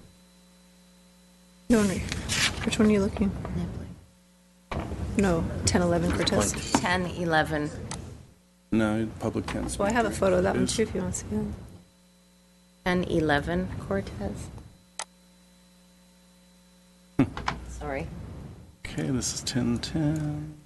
Up the hill here? Yes, but you have to go around the corner to the front. This way? You have to make a right at the stop sign. Okay. This. You gotta actually, yeah, you gotta go right. You gotta Yeah, go the opposite hold on. direction. This is not helping us right now. Okay, Cortez. No, don't go up there. Keep going to the there. left. There. Down You here. gotta go to the end of to the stop sign. Turn right. Turn right. It's 1011. Yeah, 1011. 1011, yeah. But it's the front side, actually, the front of the house, the official front of the house is on the alleyway. Are we going for the Nibley house right now? Yes, we are. Okay. Yes. That's Why don't I just do it the way that's easiest? Computer's giving us some trouble. I think the Nibley house has a portico, if I'm not mistaken, rather than a surround, but I can't say Yes. for sure.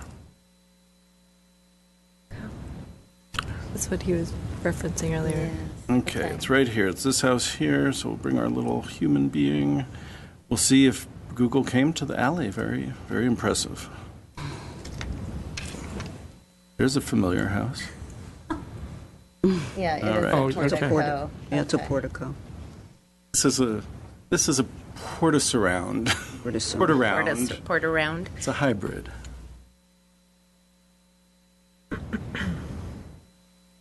Yes. If I could encourage the commission to, we could entertain the same motion and see if Commissioner Shire and Commissioner Vidor's comments have gained traction with their colleagues, or we could entertain a new motion from someone who voted no on the previous vote. Oh, I'll make a motion. Before you make a motion, can you reopen the public hearing? I want to ask a question from the Sure, I will reopen the public hearing. owner. And can the owner please come forward? Thank you.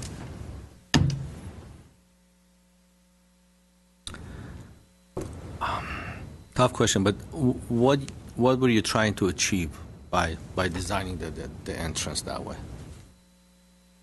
Well, I mean, in my opinion, beautification was definitely part of the process. A lot of the, I want to add that the entire arch and contour and concavity of the entrance was completely preserved.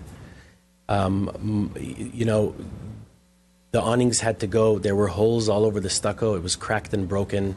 And, with my experience of historic homes and collecting antiques from around the world and so on and so forth and visiting castles and so on, my goal was to beautify that house without destroying it. And therefore, the door frame was not touched. It's the original door frame. It's the original door.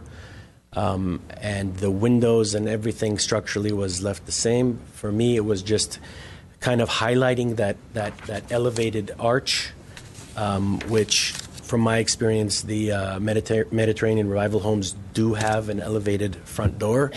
And again, as far as proportions and dimensions go, in my opinion, that's a matter of opinion, because we have reference photos of over 500 or 600 Italian, Spanish, and Mediterranean Revival stone surrounds, and there is no one specific rule. So I do want to add that. Okay, thank you. Okay. Any other questions for the owner? Okay, the public hearing is closed, and I guess I'll just note that, as Jay just said, the entryway on the Nibley house is a portasurround. Yes, so please. we don't always have definite styles and maybe definite criteria. So I'd like to make a motion. I'd like to make a motion to remove the work and restore the entry to its original state at the time of designation, as it's a contributing structure in a historic district. Without the bubble awning. Without the awning. Someone could construe it. Okay, do we have a second? Second. And roll call when you're ready. Roll call. Should I change the order? Yeah, why not? Commissioner Vidor? Yes. Commissioner Shire? Yes. Commissioner Garpetian? Yes. Commissioner Morgan? Yes, then. It's after looking at the pictures. We can deliberate afterwards. It's just Commissioner Vartanian? No. It's quite a turn of events. And we have a 4-0 vote to deny the legalization. Or one. I'm sorry, yes. Oops. 4-1 to deny the legalization and to restore the entry surround to its appearance at the time of designation without the bubble awning.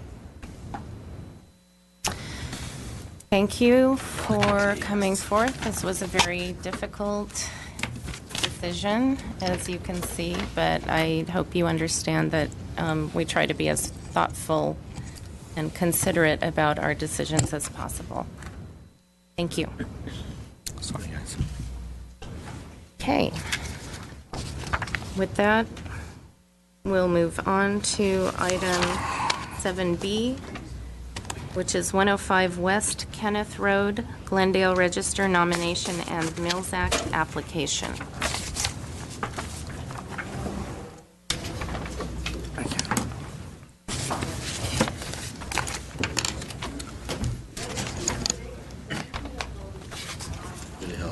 Oh, good. I don't have a problem.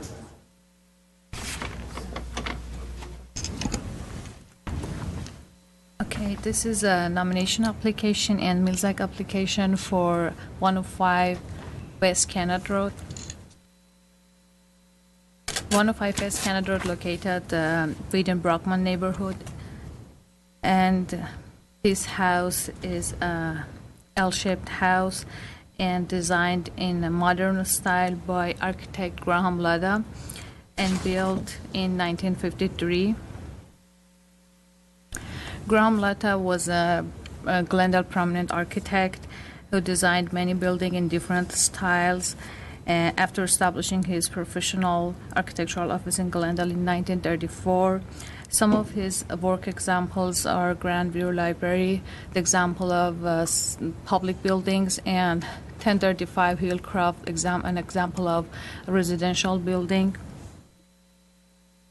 Going back to this house, this house appears to be two-story at the front facade, but it is a one-story house. This house features low-pitched gable roof and boxed eaves around the entire roof. And also there is a chimney at the west side of the house. This house at the front facade has a row of steel casement window, which providing horizontal emphasis for the front facade. And there is a projection at the lower part of the front facade, which in the primary entry of the house and the garage door located under the shed roof in this projection. This house is a fine example of a modern style house, which most characteristics of this style. And the other notable feature besides the windows at the front facade is a block concrete pattern, which make a special interest for this front facade. And these are windows at the front facade, steel casement windows, which appear to be original. And you can see in this photo also the stained wood surface under the eaves around the roof. At the rear side of the house, which is accessible from the stairways at the east side, there is a patio with wood column and beams, which is the only decorative elements at the rear side. Also, there is a retaining wall at the property line with the iron fence at the top of it, and a pool which constructed in 2013. Also, at the rear and west side of the house, the entire windows have been replaced with aluminum frame windows. These windows are appropriate shapes and the style and also size of the original windows. The only difference between these windows and the original is thin profile, which is missing from these windows. Sorry, the what back, profile? Very thin profile, which is missing from the these windows at the rear and the side of the house. This side, these are also new windows. And going back to the front of the house, comparing with this tree photo, the only changes is a garage door, which is a new to this front facade. This photo taken by Julia Shulman in 1956, 3 years after construction of the building, shows the garage door is a plain wood panel door, vertical wood panel door. And this photo provided by current owner shows that how the garage door changed over years. And in this photo, you can see the horizontal wood panel door for the garage. In overall, comparing with the existing condition of a front facade with the photo taken by Shulman, you can see that most part of the front facade still remains intact. The only change is garage door. There is also a new trash enclosure installed into the hill at the east side of the front facade. You can see in this slide. 105 West Canada Road embodies much character-defining feature of modern style, including horizontal mass, deep roof eaves, the low-pitched and shed roof, and also repetition of decorative elements at the lower part of the front facade. And also this house fits well in the ranch-style home neighborhood. Staff believes that even with the changes that I mentioned, the house still retains most part of its original features. And that's why staff believes that this house is qualified for designation in Glendale Register of Historic Resources based on criteria 3. The applicant also suggested that the house qualifies for designation under criteria 2 based on its association with architect Graham Lada. But staff believes the level of his contribution to the history of Glendale and architectural character of Glendale is not enough to be considered as a significant contribution. That's why we recommend designation for this house based on criteria 3, and we also recommended the house to be designated as Wiz House as after his original owner, William and Margaret Wiz. And we have some MILSAC condition for this house. If you approve designation, which are replace the garage door with a new door closer in appearance of the door seen in 1956 photograph of the house, and replace or clad the wood siding at the front trash enclosure and side gate with a sheet material that will allow these features to better blend in the overall design of the house. That was the presentation for this Thank you, house. Eileen. Thank you. Okay, I don't have a card for this. Okay, please come forward. Take it you're the applicant. Your name for the record. Fill out one of our I blue will. cards. Thanks. Good evening, Madam Commissioner, Commissioners, Jay, Eileen. Thank you for looking at the home. We love living there. We've owned it about 4 years, and I wasn't familiar with Graham Lada until I visited the doctor's house, and I accidentally found the old blueprints in a cabinet. And so and looking at those, my husband and I had never purchased a mid-century before, and it's quite a lot of work when you uncover a house that's pretty simple, and you really kind of have to think about the changes that you make.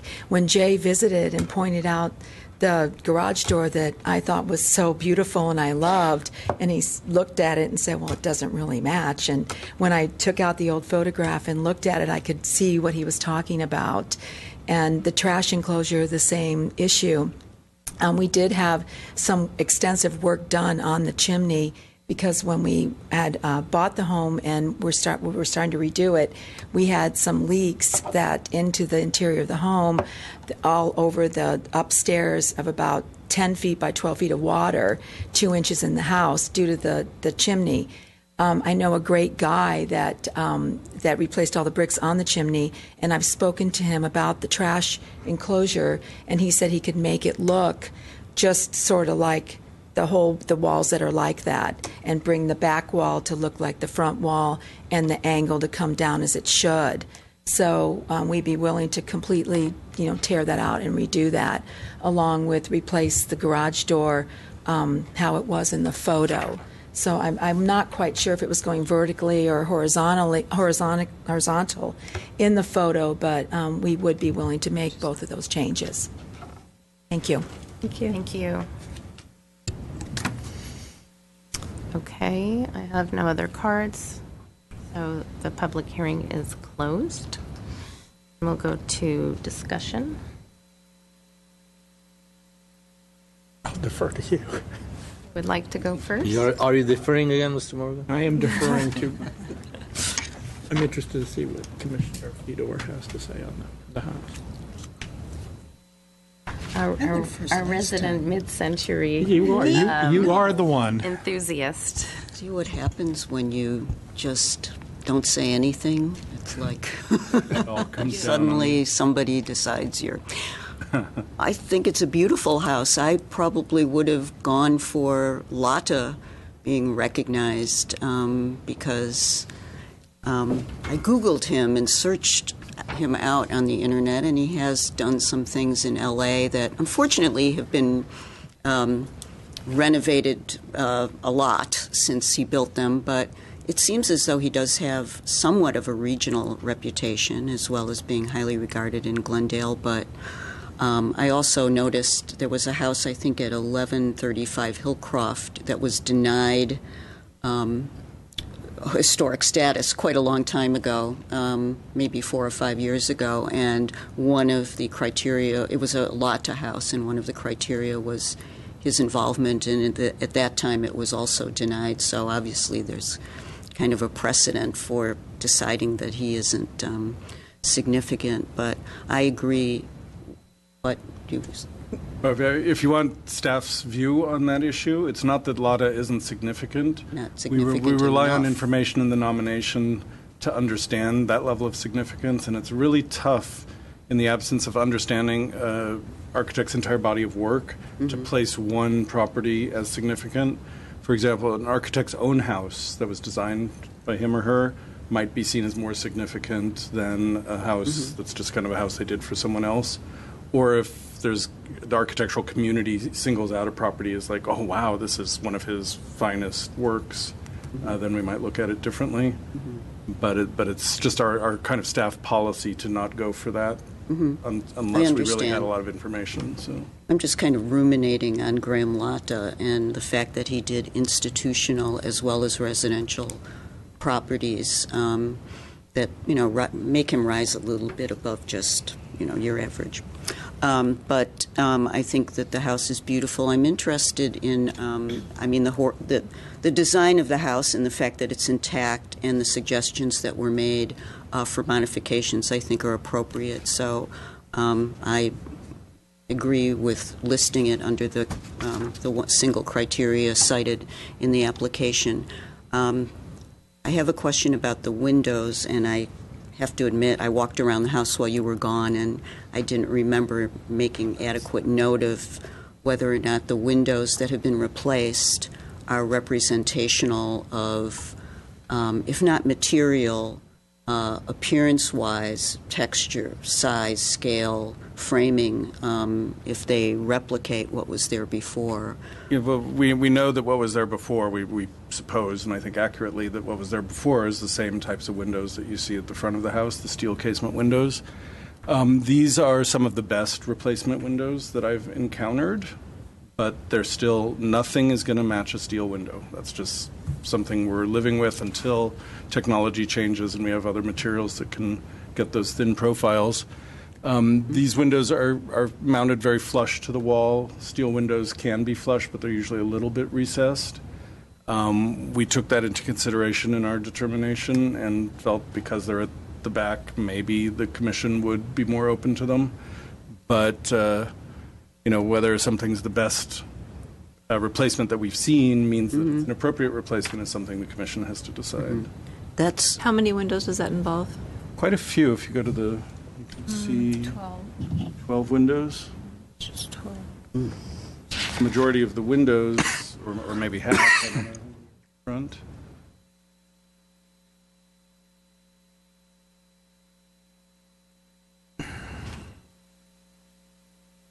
They are metal. Aluminum, right? They're aluminum versus steel, yeah. I think the fact that Julia Schulman photographed it also gives it a little bit of gravitas, too, and also lends Mr. Lotta a little gravitas, but enough of that already. They had some sort of They were connected professionally somehow. So I certainly support the nomination, and I would be interested to hear my fellow commissioners' comments on the windows. So that's my comments for now. Thank you. Well, my concern are the windows. We're nominating this on the Glendale Register, and we're saying we really worry about windows as far as houses go. Now, and I imagine this is probably the best that you can do, but we're telling the people that this Glendale Register is 95% complete or 85% complete, but these windows are emblematic of this house, but they're not the windows. So that's my only concern. Everything else about the house, I love the sight lines. I love the cool blues and grays of it. I don't have as much problem with the garage door, but it would obviously look better if it had the door, the same type of door that was there when Julia Schulman took a photograph of it. My only concern are the massive amount of windows that have been replaced in the back. Just to remind the Commission, steel casement windows exactly like the originals are available. Okay. At great expense, but they are available. Yeah. Okay, thank you. Quick question for Jay. At the time of nomination, do we consider just what's visible from the public right of way or the entire thing? Yeah, no. The Glendale Register, we look at the entire property, every square foot of the landscape, everything else. Were the windows replaced with permit? Yes. This was before the district was formed? There's no district here. I mean, I'm sorry, okay, yeah. Individual, individual register nomination.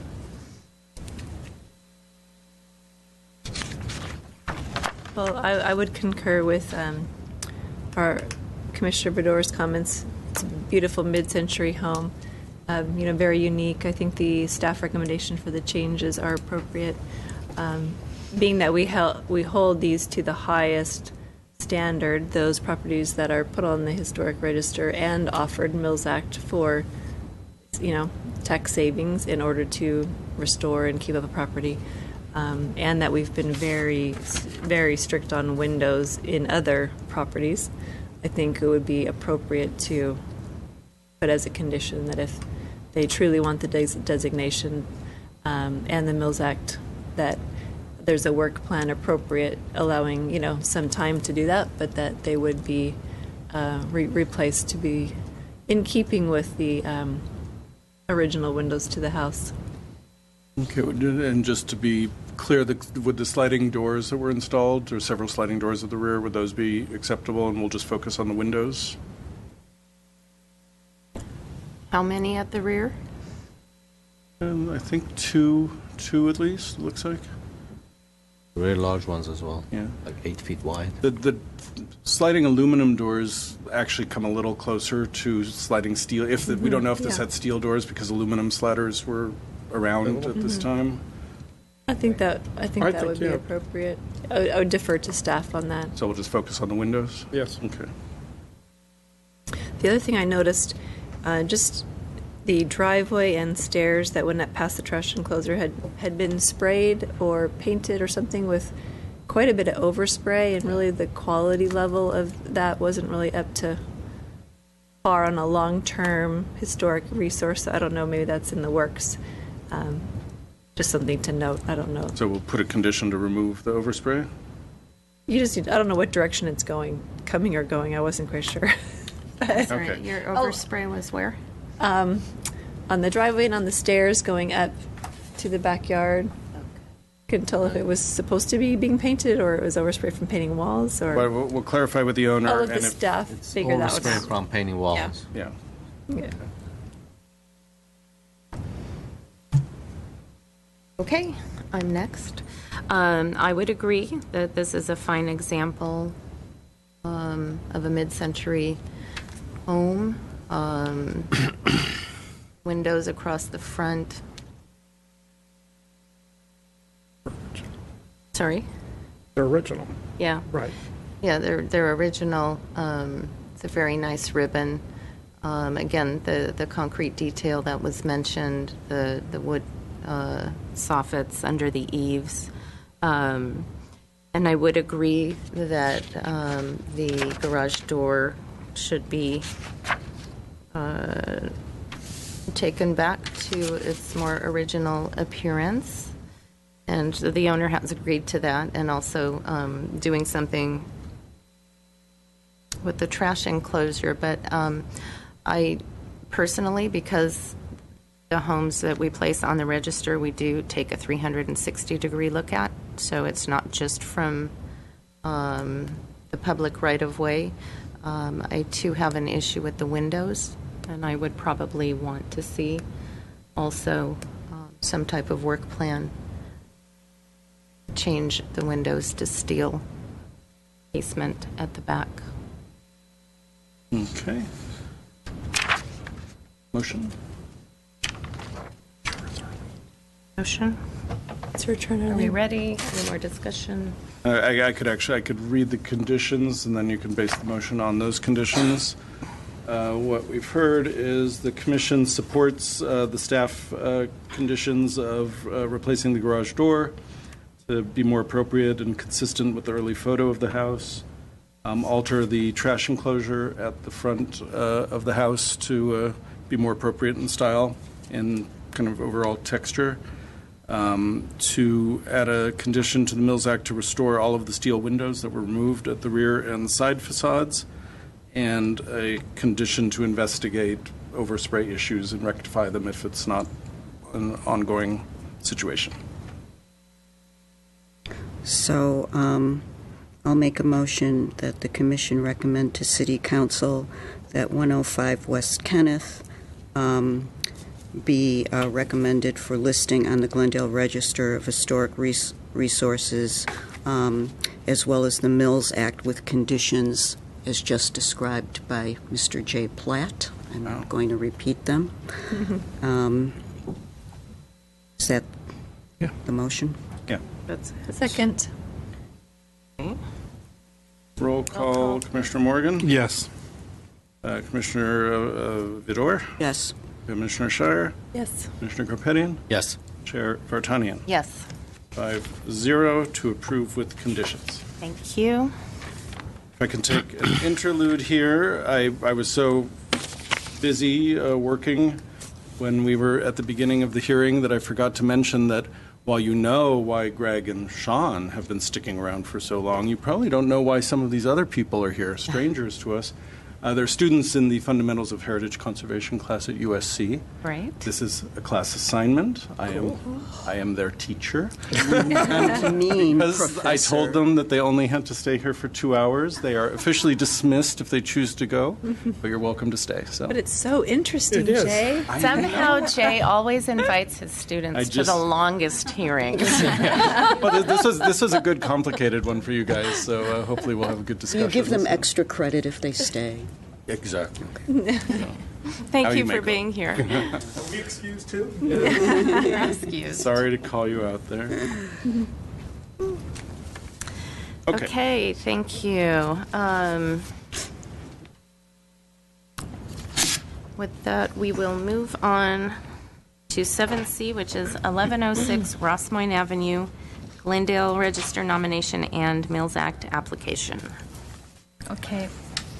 And the nomination application for Glendale Register and Mills Act application for 1106 Rossmoyne Avenue.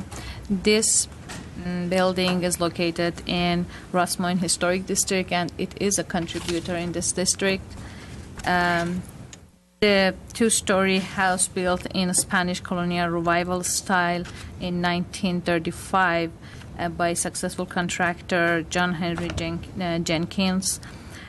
He was a successful contractor and subdivider in Los Angeles and Glendale. After he moved to Glendale with his family, he might design this house as well.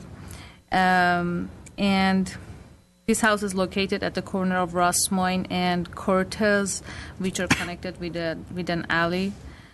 And 1106 Rossmoyne is an excellent example of a Spanish colonial revival home in Glendale with many character-defining features of its style. including cross gable roof clad with red tile, shallow eaves with exposed rafter tails and wrought iron detailing. The primary entrance of this house located at the west elevation facing Rossmoyne Avenue and featured deeply recessed opening with arch head. The main door is 8-panel wood door and appears to be original. Windows in this house are mostly divided light single hung and multi-light casement wood windows, which are original to the house.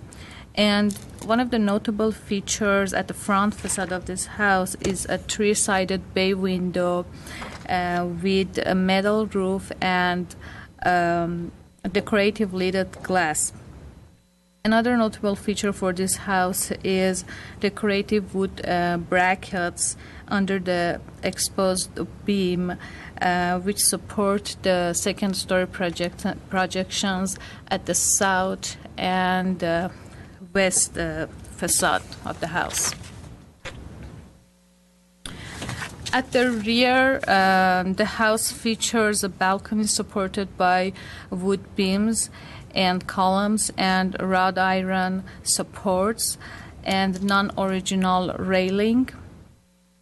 Also, there is a Juliet balcony at the rear side and a bay window with lit glass.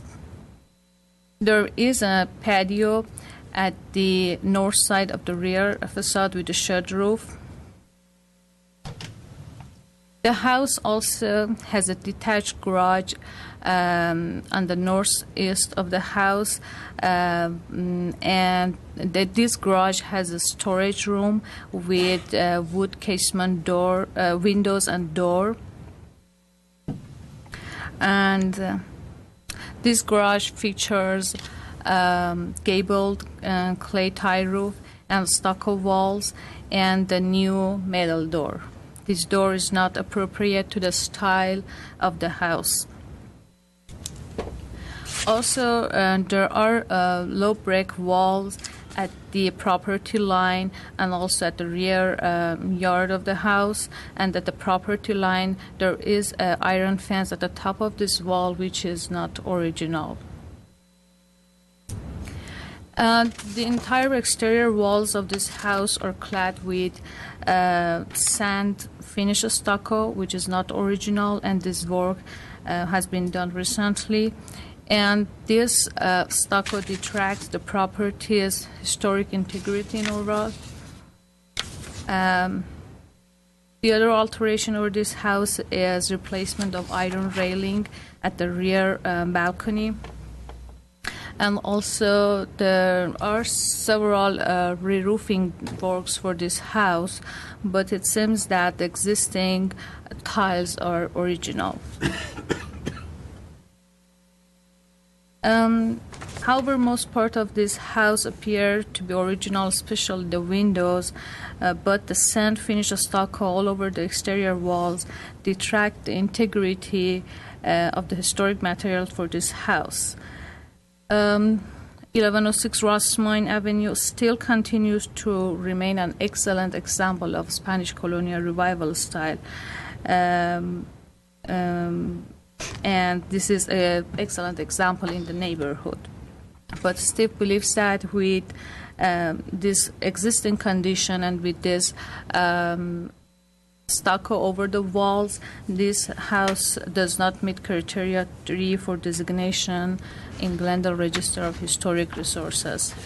And in case if the owner agrees to the Mills Act condition to remove this rough texture stucco from the walls and reclad it with smooth stucco appropriate to the style of the house, which style in a Spanish colonial revival style, the staff recommend designation for this house based on criteria 3 if the owner agrees for this condition.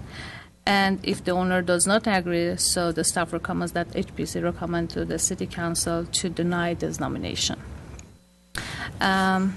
we do have some other condition for this house, which is replacement of the garage door with a door that is appropriate to the style of the house, if the nomination approves.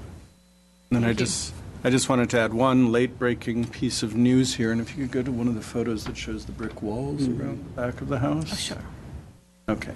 So there's extensive brickwork around the perimeter of the house that has extruded mortar joints where the mortar is kind of oozing out of the wall.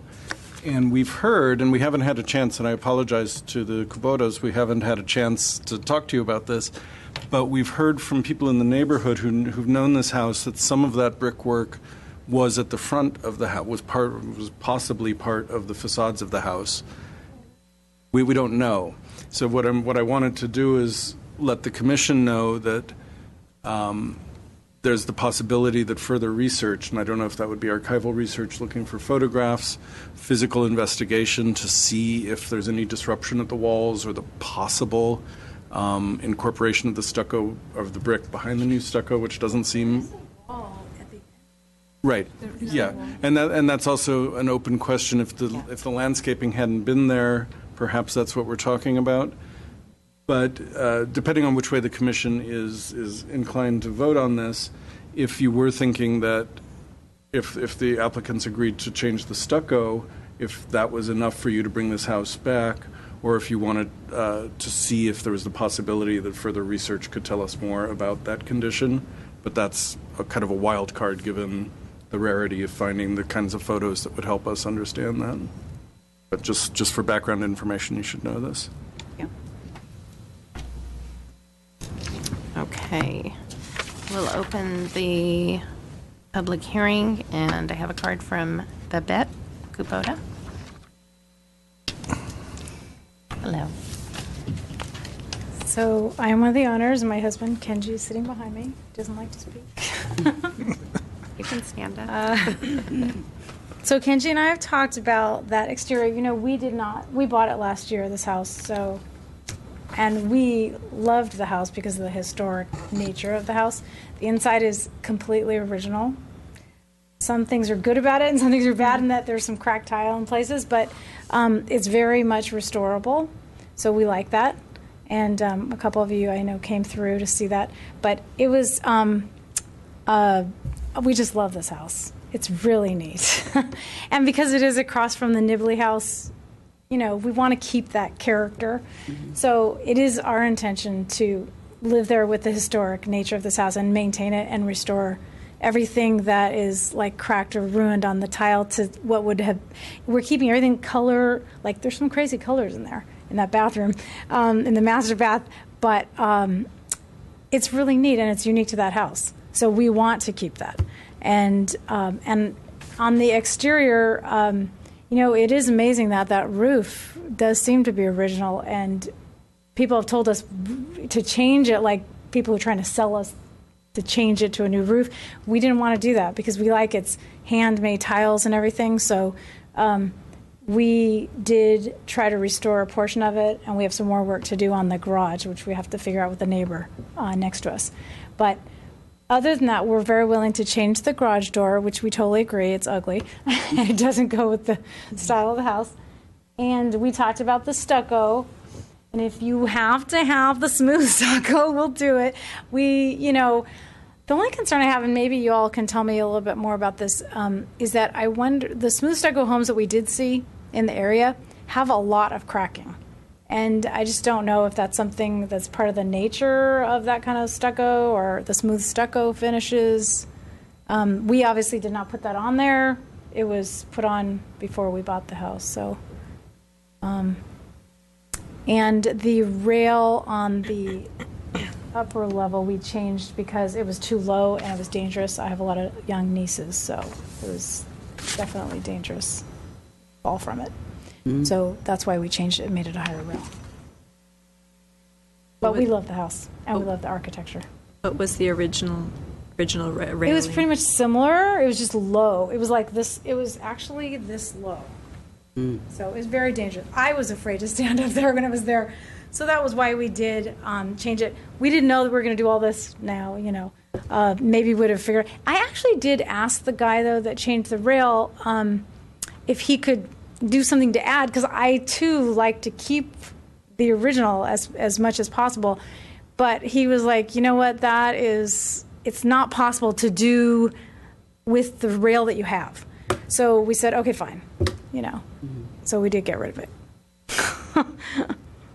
Well, all he had to do was just add a portion on top of it without even. It would have looked ugly to do that. We kind of, in other words, when you just tack something onto something, I don't know how to describe that, but it would have. You see, I don't know. You can't really see the rail that we have there much, but there it is. There it is. But it was wrought iron, right? It was wrought iron. Yeah. I mean, we tried to keep it with the same look and everything, and even the hooks were there for those plants that we hung. Yeah. So we tried to keep whatever we could, and like I said, intention even on the interiors do the same. And we have some pictures if you want to see the inside, because I know some of you didn't make it, but thank you. Thank you. you. Thank you. So with that, did you I have a question for the owner? Sure. I'm sorry. Sorry, can you come back up? On the restuccoing, when was the rough stucco put on? Do you know? I wish I could tell you. Was that a permitted activity or an unpermitted? We didn't find a permit. Apparently was done certainly before the Kubotas owned it. It doesn't look really all that old, so. And there's, I think that's certainly an interesting thing to research, what's underneath that stucco. So that's my comment. Yeah, it was really neat. Like when we put all new electrical throughout, all new plumbing, because we had to. It was original. So they said it would cause a fire if we didn't change electric. But in doing all that, it was really neat because as the electricians went through, they uncovered a couple of original sconce locations in the living room, like 4 of them. So we restored that and put in, the lighting that would have been at that time. And they found original sconce locations in our master bedroom. They even found a prohibition closet, which I don't think you got to see, Jay. I don't remember it. There was a little prohibition type closet, which is really secret. It's a secret thing. You push on it, it opens. It looks like just a Everyone should wall. have one. It looks like shelf is what it is. They made it like a shelf, and and you secretly push on it, opens. So pretty neat. If walls could talk. Thank do. you. So, with that, we'll close the public hearing. I don't want to venture to answer the question about smooth stucco cracking, and I don't know if this is the time. I guess my first thoughts are the homes are, almost 100 years old, and we have earthquakes. So, the Design Review Board is mandating smooth stucco on almost every stucco project that we have, and I assume a good craftsperson is going to figure that out. And ultimately, stucco does crack. Yes. Right. From what I've seen in my neighborhood, where houses are piled one on top of one another, it's all cracking, smooth, textured, cottage cheese. It just, You guys are all sliding down the hill. We're just sliding away, and it seems like the cracking is pretty consistent.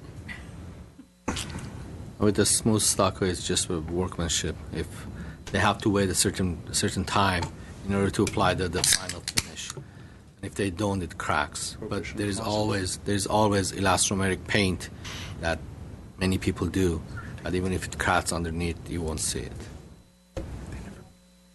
You won't see it with elastomeric paint. I heard about that. Right. Yeah. It's a kind of paint that My expands. mom was telling me about it. Actually, I didn't know about it until. Anyways. So, I think maybe. Too much information. No, that's fine. After the commission, you can give her some of your. You have a lot of experience in this area, I believe. So back to the question at hand, a possible nomination, and I'd like to go first. Making comments now? Comments, yeah. I'll go ahead and comment. Thank you for bringing this before us today. I unfortunately was out of town and did not get to come by, but I live around the corner, so I came by, but did knock on your door. And I think your home has some beautiful architectural features and very unique combination of the historic architectural elements architectural elements that really kind of set off a Spanish home. And so very, very beautiful. Appreciate your attention to detail and your care in doing some of the restoration from what I can see. Just a couple of comments. I definitely do agree with staff regarding the garage door and the stucco changing. I myself went through that. I can appreciate it, and smooth stucco will be beautiful on your home when done. I do have a question really for Jay, and just curiosity. The back balcony, to me, is representative of really like a Monterey style, when it's entirely wood, and it hangs out kind of from the structure, and there's wood beams and even wood floor, even wood visible from underneath, and the railing would have been wood. And the current iron balcony with an entire wood structure just looks completely off to me and like the wrong choice. So they might have replaced iron for iron, but I wonder truly though if iron, what was there was a replacement at some point, because it just it doesn't look right. Some Monterey's had iron railings also originally, and so we're not calling this a Monterey, but you're right, it's a character feature.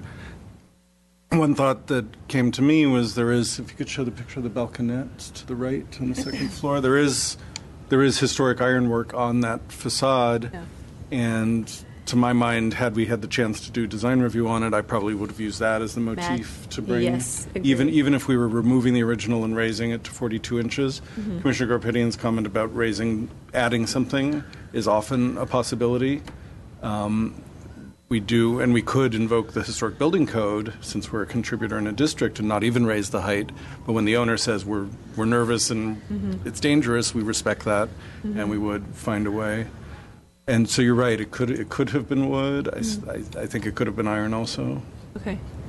The motif and design of the iron railing that is there, to me, does not match the house and does not match the other ironwork. It's more modern in its design and feel, and if we're granting this the Mills Act, I would like that to be on the work plan to change the iron, and I know that's hard if you've just put it in, and I'm not sure if it came before, but did any of this work come before you, the changing of that, or we never saw the or? iron replacements. Okay.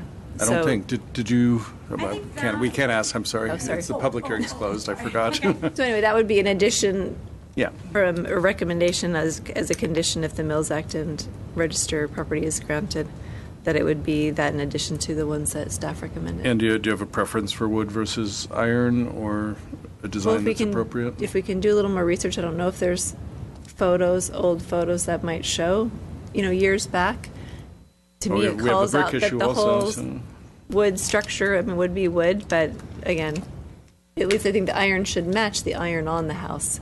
And if you look at if you want to go to the close-up of the balcony, you can see the detailing, or you may have to.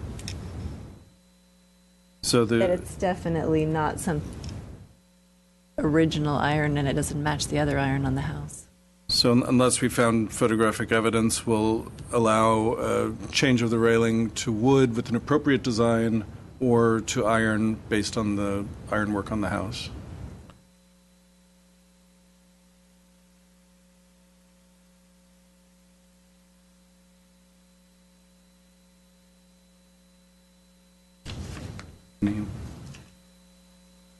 Oh, sorry. Would like to go next? Okay, I'll go.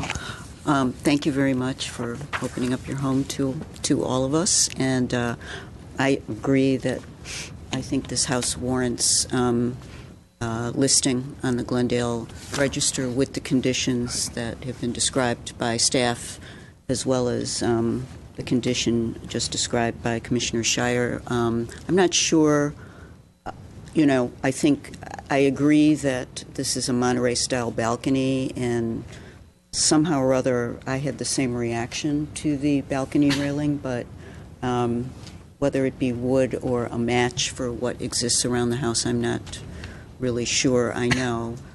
So that would have to be, the alternatives would be worked into the Mills Act agreement. And then I think somehow there should be wording in the Mills Act agreement to with an algorithm, to research the rustic brick and weeping mortar and its potential existence underneath there. It would be, quite an interesting adventure to bring back anything that was there.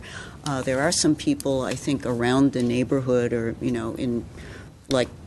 it's been called to our attention, so it's possible that there are some, if not pictures, maybe oral histories that can be taken. Yeah, we do have a 95-year-old neighbor who's been there forever who may remember something. Okay, grab right after the meeting's over, just run right over there. But if we could just include that as well, too. I'm not saying, definitively bring it back, but do the research, and if it's there, then maybe we have to revisit that in another review, but I wouldn't want to hold up the landmarking to answer that question. Okay, would you like to since we put timeframes on Mills Act conditions, which we forgot to on the last item, and if you wanted to reopen that item, even though the applicant's not here, just so we can establish a time limit, that would be great. But in this case, you could have a dual time limit. You could have, do research for 3 months or whatever. If nothing comes up during that time, then we can move forward with whatever other projects within. And for an expensive project like restuccoing, we often give a 2 or even 3 year time frame, depending. 3 years. I think 3 years would be. Yes, I think 3 years. Yeah, that's good. And 3 months for research. That's staff research. No, that's applicant. That's research. applicant research. Well, since there's there's kind of a long lead time. I don't know what your plans are for restuccoing and what your time outlook looks like, but maybe we should give a little more time to collect information from 6 months. 6 months? Yeah. 6 months. Okay. That's fine. Because, talking to people, potentially going back into archives, maybe. So there may be a brick wall in the front that is hidden today? Is that? It was either removed. We know there's a brick wall next to the walkway that goes in front of the house. Based on what we've heard, there might have been more extensive brick that may have been part of the facade. Don't know. Probably removed. It doesn't look. You don't see a texture break or a size break on the front, so it probably was removed. And it could just be confusion about that brick wall. Low wall. So does the researching of this involve, there's an appropriate way to break in and look at, do we need to prescribe anything for how one would do, find evidence of that, or just tap away until the stucco comes off and see what's there? It's coming off anyways. I could meet with the Kubotas on site and see if there was any physical, visual evidence before we start digging in. That's kind of a specialty project that may require some special consultation. And I don't feel strongly enough personally to be digging into walls and causing issues in the next 6 months that they might not want to patch for 2 years. Yeah, until they get to their stucco project. So I leave that to staff's discretion personally. Okay. Well, we'll definitely go look at it and see. And if I may, I'm done. Still. But 2 things. I think the neighbor just adjacent, whose home we looked at earlier, who's lived there for over 50 years, will probably be the best resource for what the house looked like on the front. And then if it did come out that there was brickwork on the front facade of the house that had the weeping mortar, would we be requesting that be, that seems to me like, I don't know what to say. If the house had it, are we going to insist that it be brought back?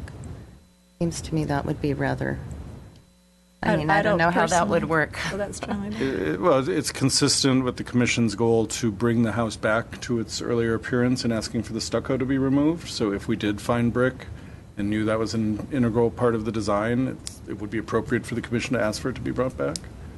So would that just be that would just be written into the plan, and then it would say that if there were a portion of the front of the house, what just I could use the surround around the door for lack of we could rewrite the stucco condition to include, if it is determined that brick was an original feature of any facades, that will be restored as part of the restuccoing project. Okay. Sorry. Yeah, we. Sorry.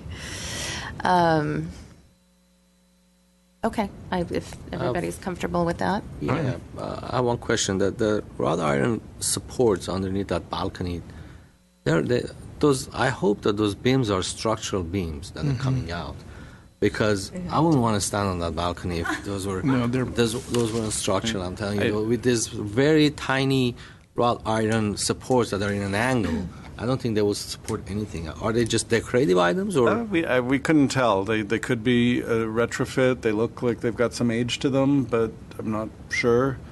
It is a pretty deep projection for the balcony, but it's not impossible to have been built that way. So, our assumption was to just leave them as is, and hopefully the Kubotas aren't terrified of using the balcony. So. Could we also go to the picture of the patio? I wanted to take a look at that a second. I had a question if that was an addition or some work. Was that originally wood beam structure with a stucco? What's going on there in the far right? It does not look original. No. I honestly don't remember when we visited. We were on a whirlwind tour of properties when we were out there. I don't remember that. Because that seems odd for this home. You're referring to that bumped out. Yeah. That solid. The covered deck, basically. I think the upper left photo, right? Upper left photo, but or right photo. Right. What we could do is triangular stucco solid. Yeah, and this rectangular opening that looks like a garage door opening is. Yeah, it looks a little strange. If that's the kind of thing where we've accepted lots of additions on designated properties. If the commission thought there was a way to improve its appearance, possibly by introducing a beam or corbels or something to give it a little more character. That doesn't look to be in character to the house. Architectural design. Now, would you be okay with a retrofit of the existing opening to just give it more Spanish character, or would you want to see that investigated and possibly removed? I suppose sorry, go ahead. I think that question goes to you. We have no sense of how old that is. Right. We don't have a permit or... we can include that in our investigative process. I'll look at it more closely. To me, that's more of an eyesore than restoring any brick that might have been there. That just seems off. It's not in keeping with the style. The question remains, would the commission want to see it removed if we know it's not an original feature, or is there a way to doll it up a little to make it at least feel compatible? Can we see designs? That's a tricky one to fix. It wouldn't be something that we would normally bring to the commission, and we don't know when it would happen. What would your suggestions be to make the that opening smaller and then put a surround on it? Well, see, typically in this architectural style, you would have seen a wood beam, maybe even open on the side there. Again, I don't know what's up there. Again, I did not get to see the house myself, so I'm kind of questioning, or if anyone from the site visit knows. It would have been heavy wood post and beam, open on the side. Yeah, I don't know if this is a common condition when the design review board looks at Spanish, architects trying to work in Spanish vernacular. They often will call for a beam and corbel kind of situation to kind of give some visual support to the that would help, like matching the other corbel details on some of the woodwork on either front or back of the house. We have the beam ends that we could replicate. It would still be a slightly unusual form for the back of the house. Again, it is the back of the house. Yeah. It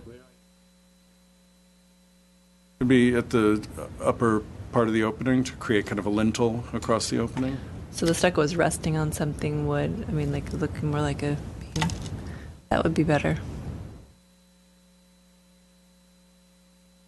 And then just the wood trim that looks like it's there on the left. That I think needs to be improved when you do the beam header. The wood trim on the... Well, it looks like wood, or is it a gutter? No, it's got like some... Yet, I'm not sure. Yeah, I'm not sure either. Sorry, can we point it? No, Commissioner Shire, could you use the pointer or go up there? No, right there. Yeah, right at the top of the opening. Oh, right here. Yeah, right there. That's with stucco, I think. Stucco. Yeah, that's not a. That whole thing should be wood or a corbel or. Okay, how's this for condition? Staff will investigate the patio feature at the rear to determine, to the best of our knowledge, whether this is an addition. If it is an addition, we'll work with the Kubotas to come up with a design that will be more in keeping with the overall style while letting the structure remain, so its use can remain. But this won't come back to the commission, so it has to be a condition of approval. So that's fine. Yes. That's fine. Excellent. that said, Do you want to read all the conditions and then we'll do a motion? Sure. Or does anyone else want to? Sorry, can I ask one more question? Yeah. I was hoping not to go to another page. No, I'm good. You're good? I love the house. Okay. I love that house. Sure. Forgot my Please, thing. go ahead. I think we talked about the front door needing to be refinished, so I'd like to add. Yeah, I'd like to add that. I don't think that was in the. No. It has. Refinish front holes door. Just needs a, freshening up. Okay. So I did have one quick question. This is in the Rossmine district, right? Yes, it is. Was this? It didn't say, or I didn't see it. Is it a contributing? yeah. It was. Okay. Then I missed it then. And then I just wanted to ask about the beautiful brick walls that we talked about briefly that enclose the backyard, and then there's one across the front entryway. Personally, those original brick walls with the weeping mortar, you don't see them very often. And I know we have, I'm wondering if there's a way we can ensure their protection over time. They're identified as a character-defining feature in the staff report, which is what we would ultimately go back to 20 years from now if someone was proposing something. Okay. So I think that's... We're good? Yeah. We're covered? As good as we can do right now. Okay, very good. Okay, so reading back conditions, we have a condition to restucco the entire structure with a smooth finish that's appropriate to the style and area of the property. Replace the garage door with an appropriate door. We will remove the railing at the second floor balcony at the rear and replace it with either a wood railing that's of appropriate design or an iron railing based on the existing ironwork on the house. We will include a secondary or a condition with a different time frame to allow the Kubota's time to research the rustic brick and determine if there was any of this at the facade. If we determine that there was and that it was an important character feature, we would ask that it be restored as part of the stucco project. And we will let's go to the ones I know. We will investigate the rear patio and come up with a design scheme to better incorporate that form, particularly the opening, into the style of the house. And, what I wrote before is going to rewrite the conditions so that to include the brick with the stucco. And we'll have a 6-month time frame for the brick research, and we'll include the patio research during that period, and then a 3-year time frame for the rest of the conditions to be met. Yep. Bringing us, and we always go to December 31st of the calendar year, 3 years after this. So. Okay. Do we have a motion? I propose motion Okay. based on what Mr. Platt said. Motion And to those are just the conditions? To approve. To approve. Yeah, sorry, on page 4 of our report. You can read most of that. That the Historic Preservation Commission recommended to the City Council that the property at 1106 Rossmine Avenue be designated as a historic resource in the Glendale Register of Historic Resources based on the findings identified in the staff determination. And the conditions. And the conditions that Mr. Platt has read into the record. And the name would be Peterson House? Yes. Isn't there a Peterson House already? Can you have 2 Peterson houses? There is actually. There is one on Cordova, I think. Yeah. So Peterson House 2. Peterson House 2. Samuel Maybe one's B. SON and one's SEN, hopefully.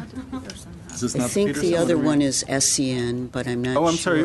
Eileen corrects. It's the Weiss House, W-I-E-S-E. Oh, this is the Weiss House. Wait, oh, no. No, That's this is No, that's the Peterson. other one. Yes, So- that's Okay. that's the one on. There's Peterson on the report. I was just. Yeah, let's stick with the report and hope that there are different spellings, and I'll investigate that. Okay, I believe I Or don't- we could use a first initial. Could we do the that. John S. Peterson. just or- J.H. Yes. Or S.B. Peterson or Samuel Peterson. Yes. I second the motion. And roll call, please, when you're ready. Okay. Commissioner Morgan? Yes. Commissioner Vidor? Yes. Commissioner Shire? Yes. Commissioner Garpetian? Yes. And Chair Vartanian? Yes. Okay. Congratulations. Congratulations. Class dismissed. Home improvement. Okay, I'm just going to read into the record item number 8, which is Planning Division updates and informational briefings, and as we have none at this meeting, and I'm just going to look at you and ensure that we have none. Something or crossed my mind earlier, and it's completely. Oh, do we need to go back? You had mentioned we need to.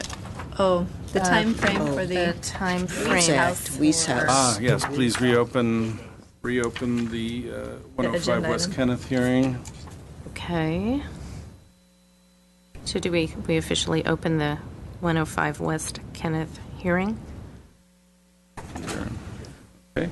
Open now? And the conditions on that project were replacing the garage door, replacing the windows at the rear, recladding or revising the trash enclosure, and Overspray, paint overspray. and the overspray. Thank you. Well, can we put them on a yearly plan so that they do the things, maybe the front of the house first, garage door, trash enclosure, and then give them the longest amount of time for the windows, so between a 1 and 3 year plan? It's commission's option. That would be my recommendation. So 1 Makes year sense.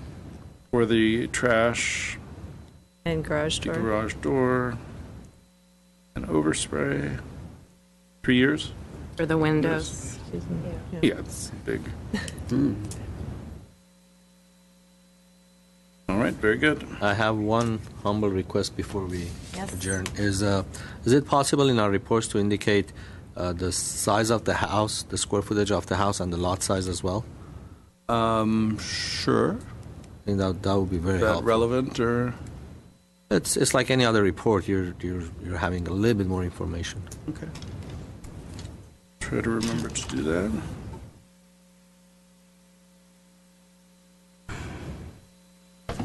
And sorry, Jay, I think we talked about it, and you're aware, but where possible, if we can just get side-by-sides when we have to be looking at, Sure, yeah. you know, kind of, For comparison. yes. Okay. And I don't know if you like looking on Google while we're in the meeting, but if you want to include photos, that would be fine, too.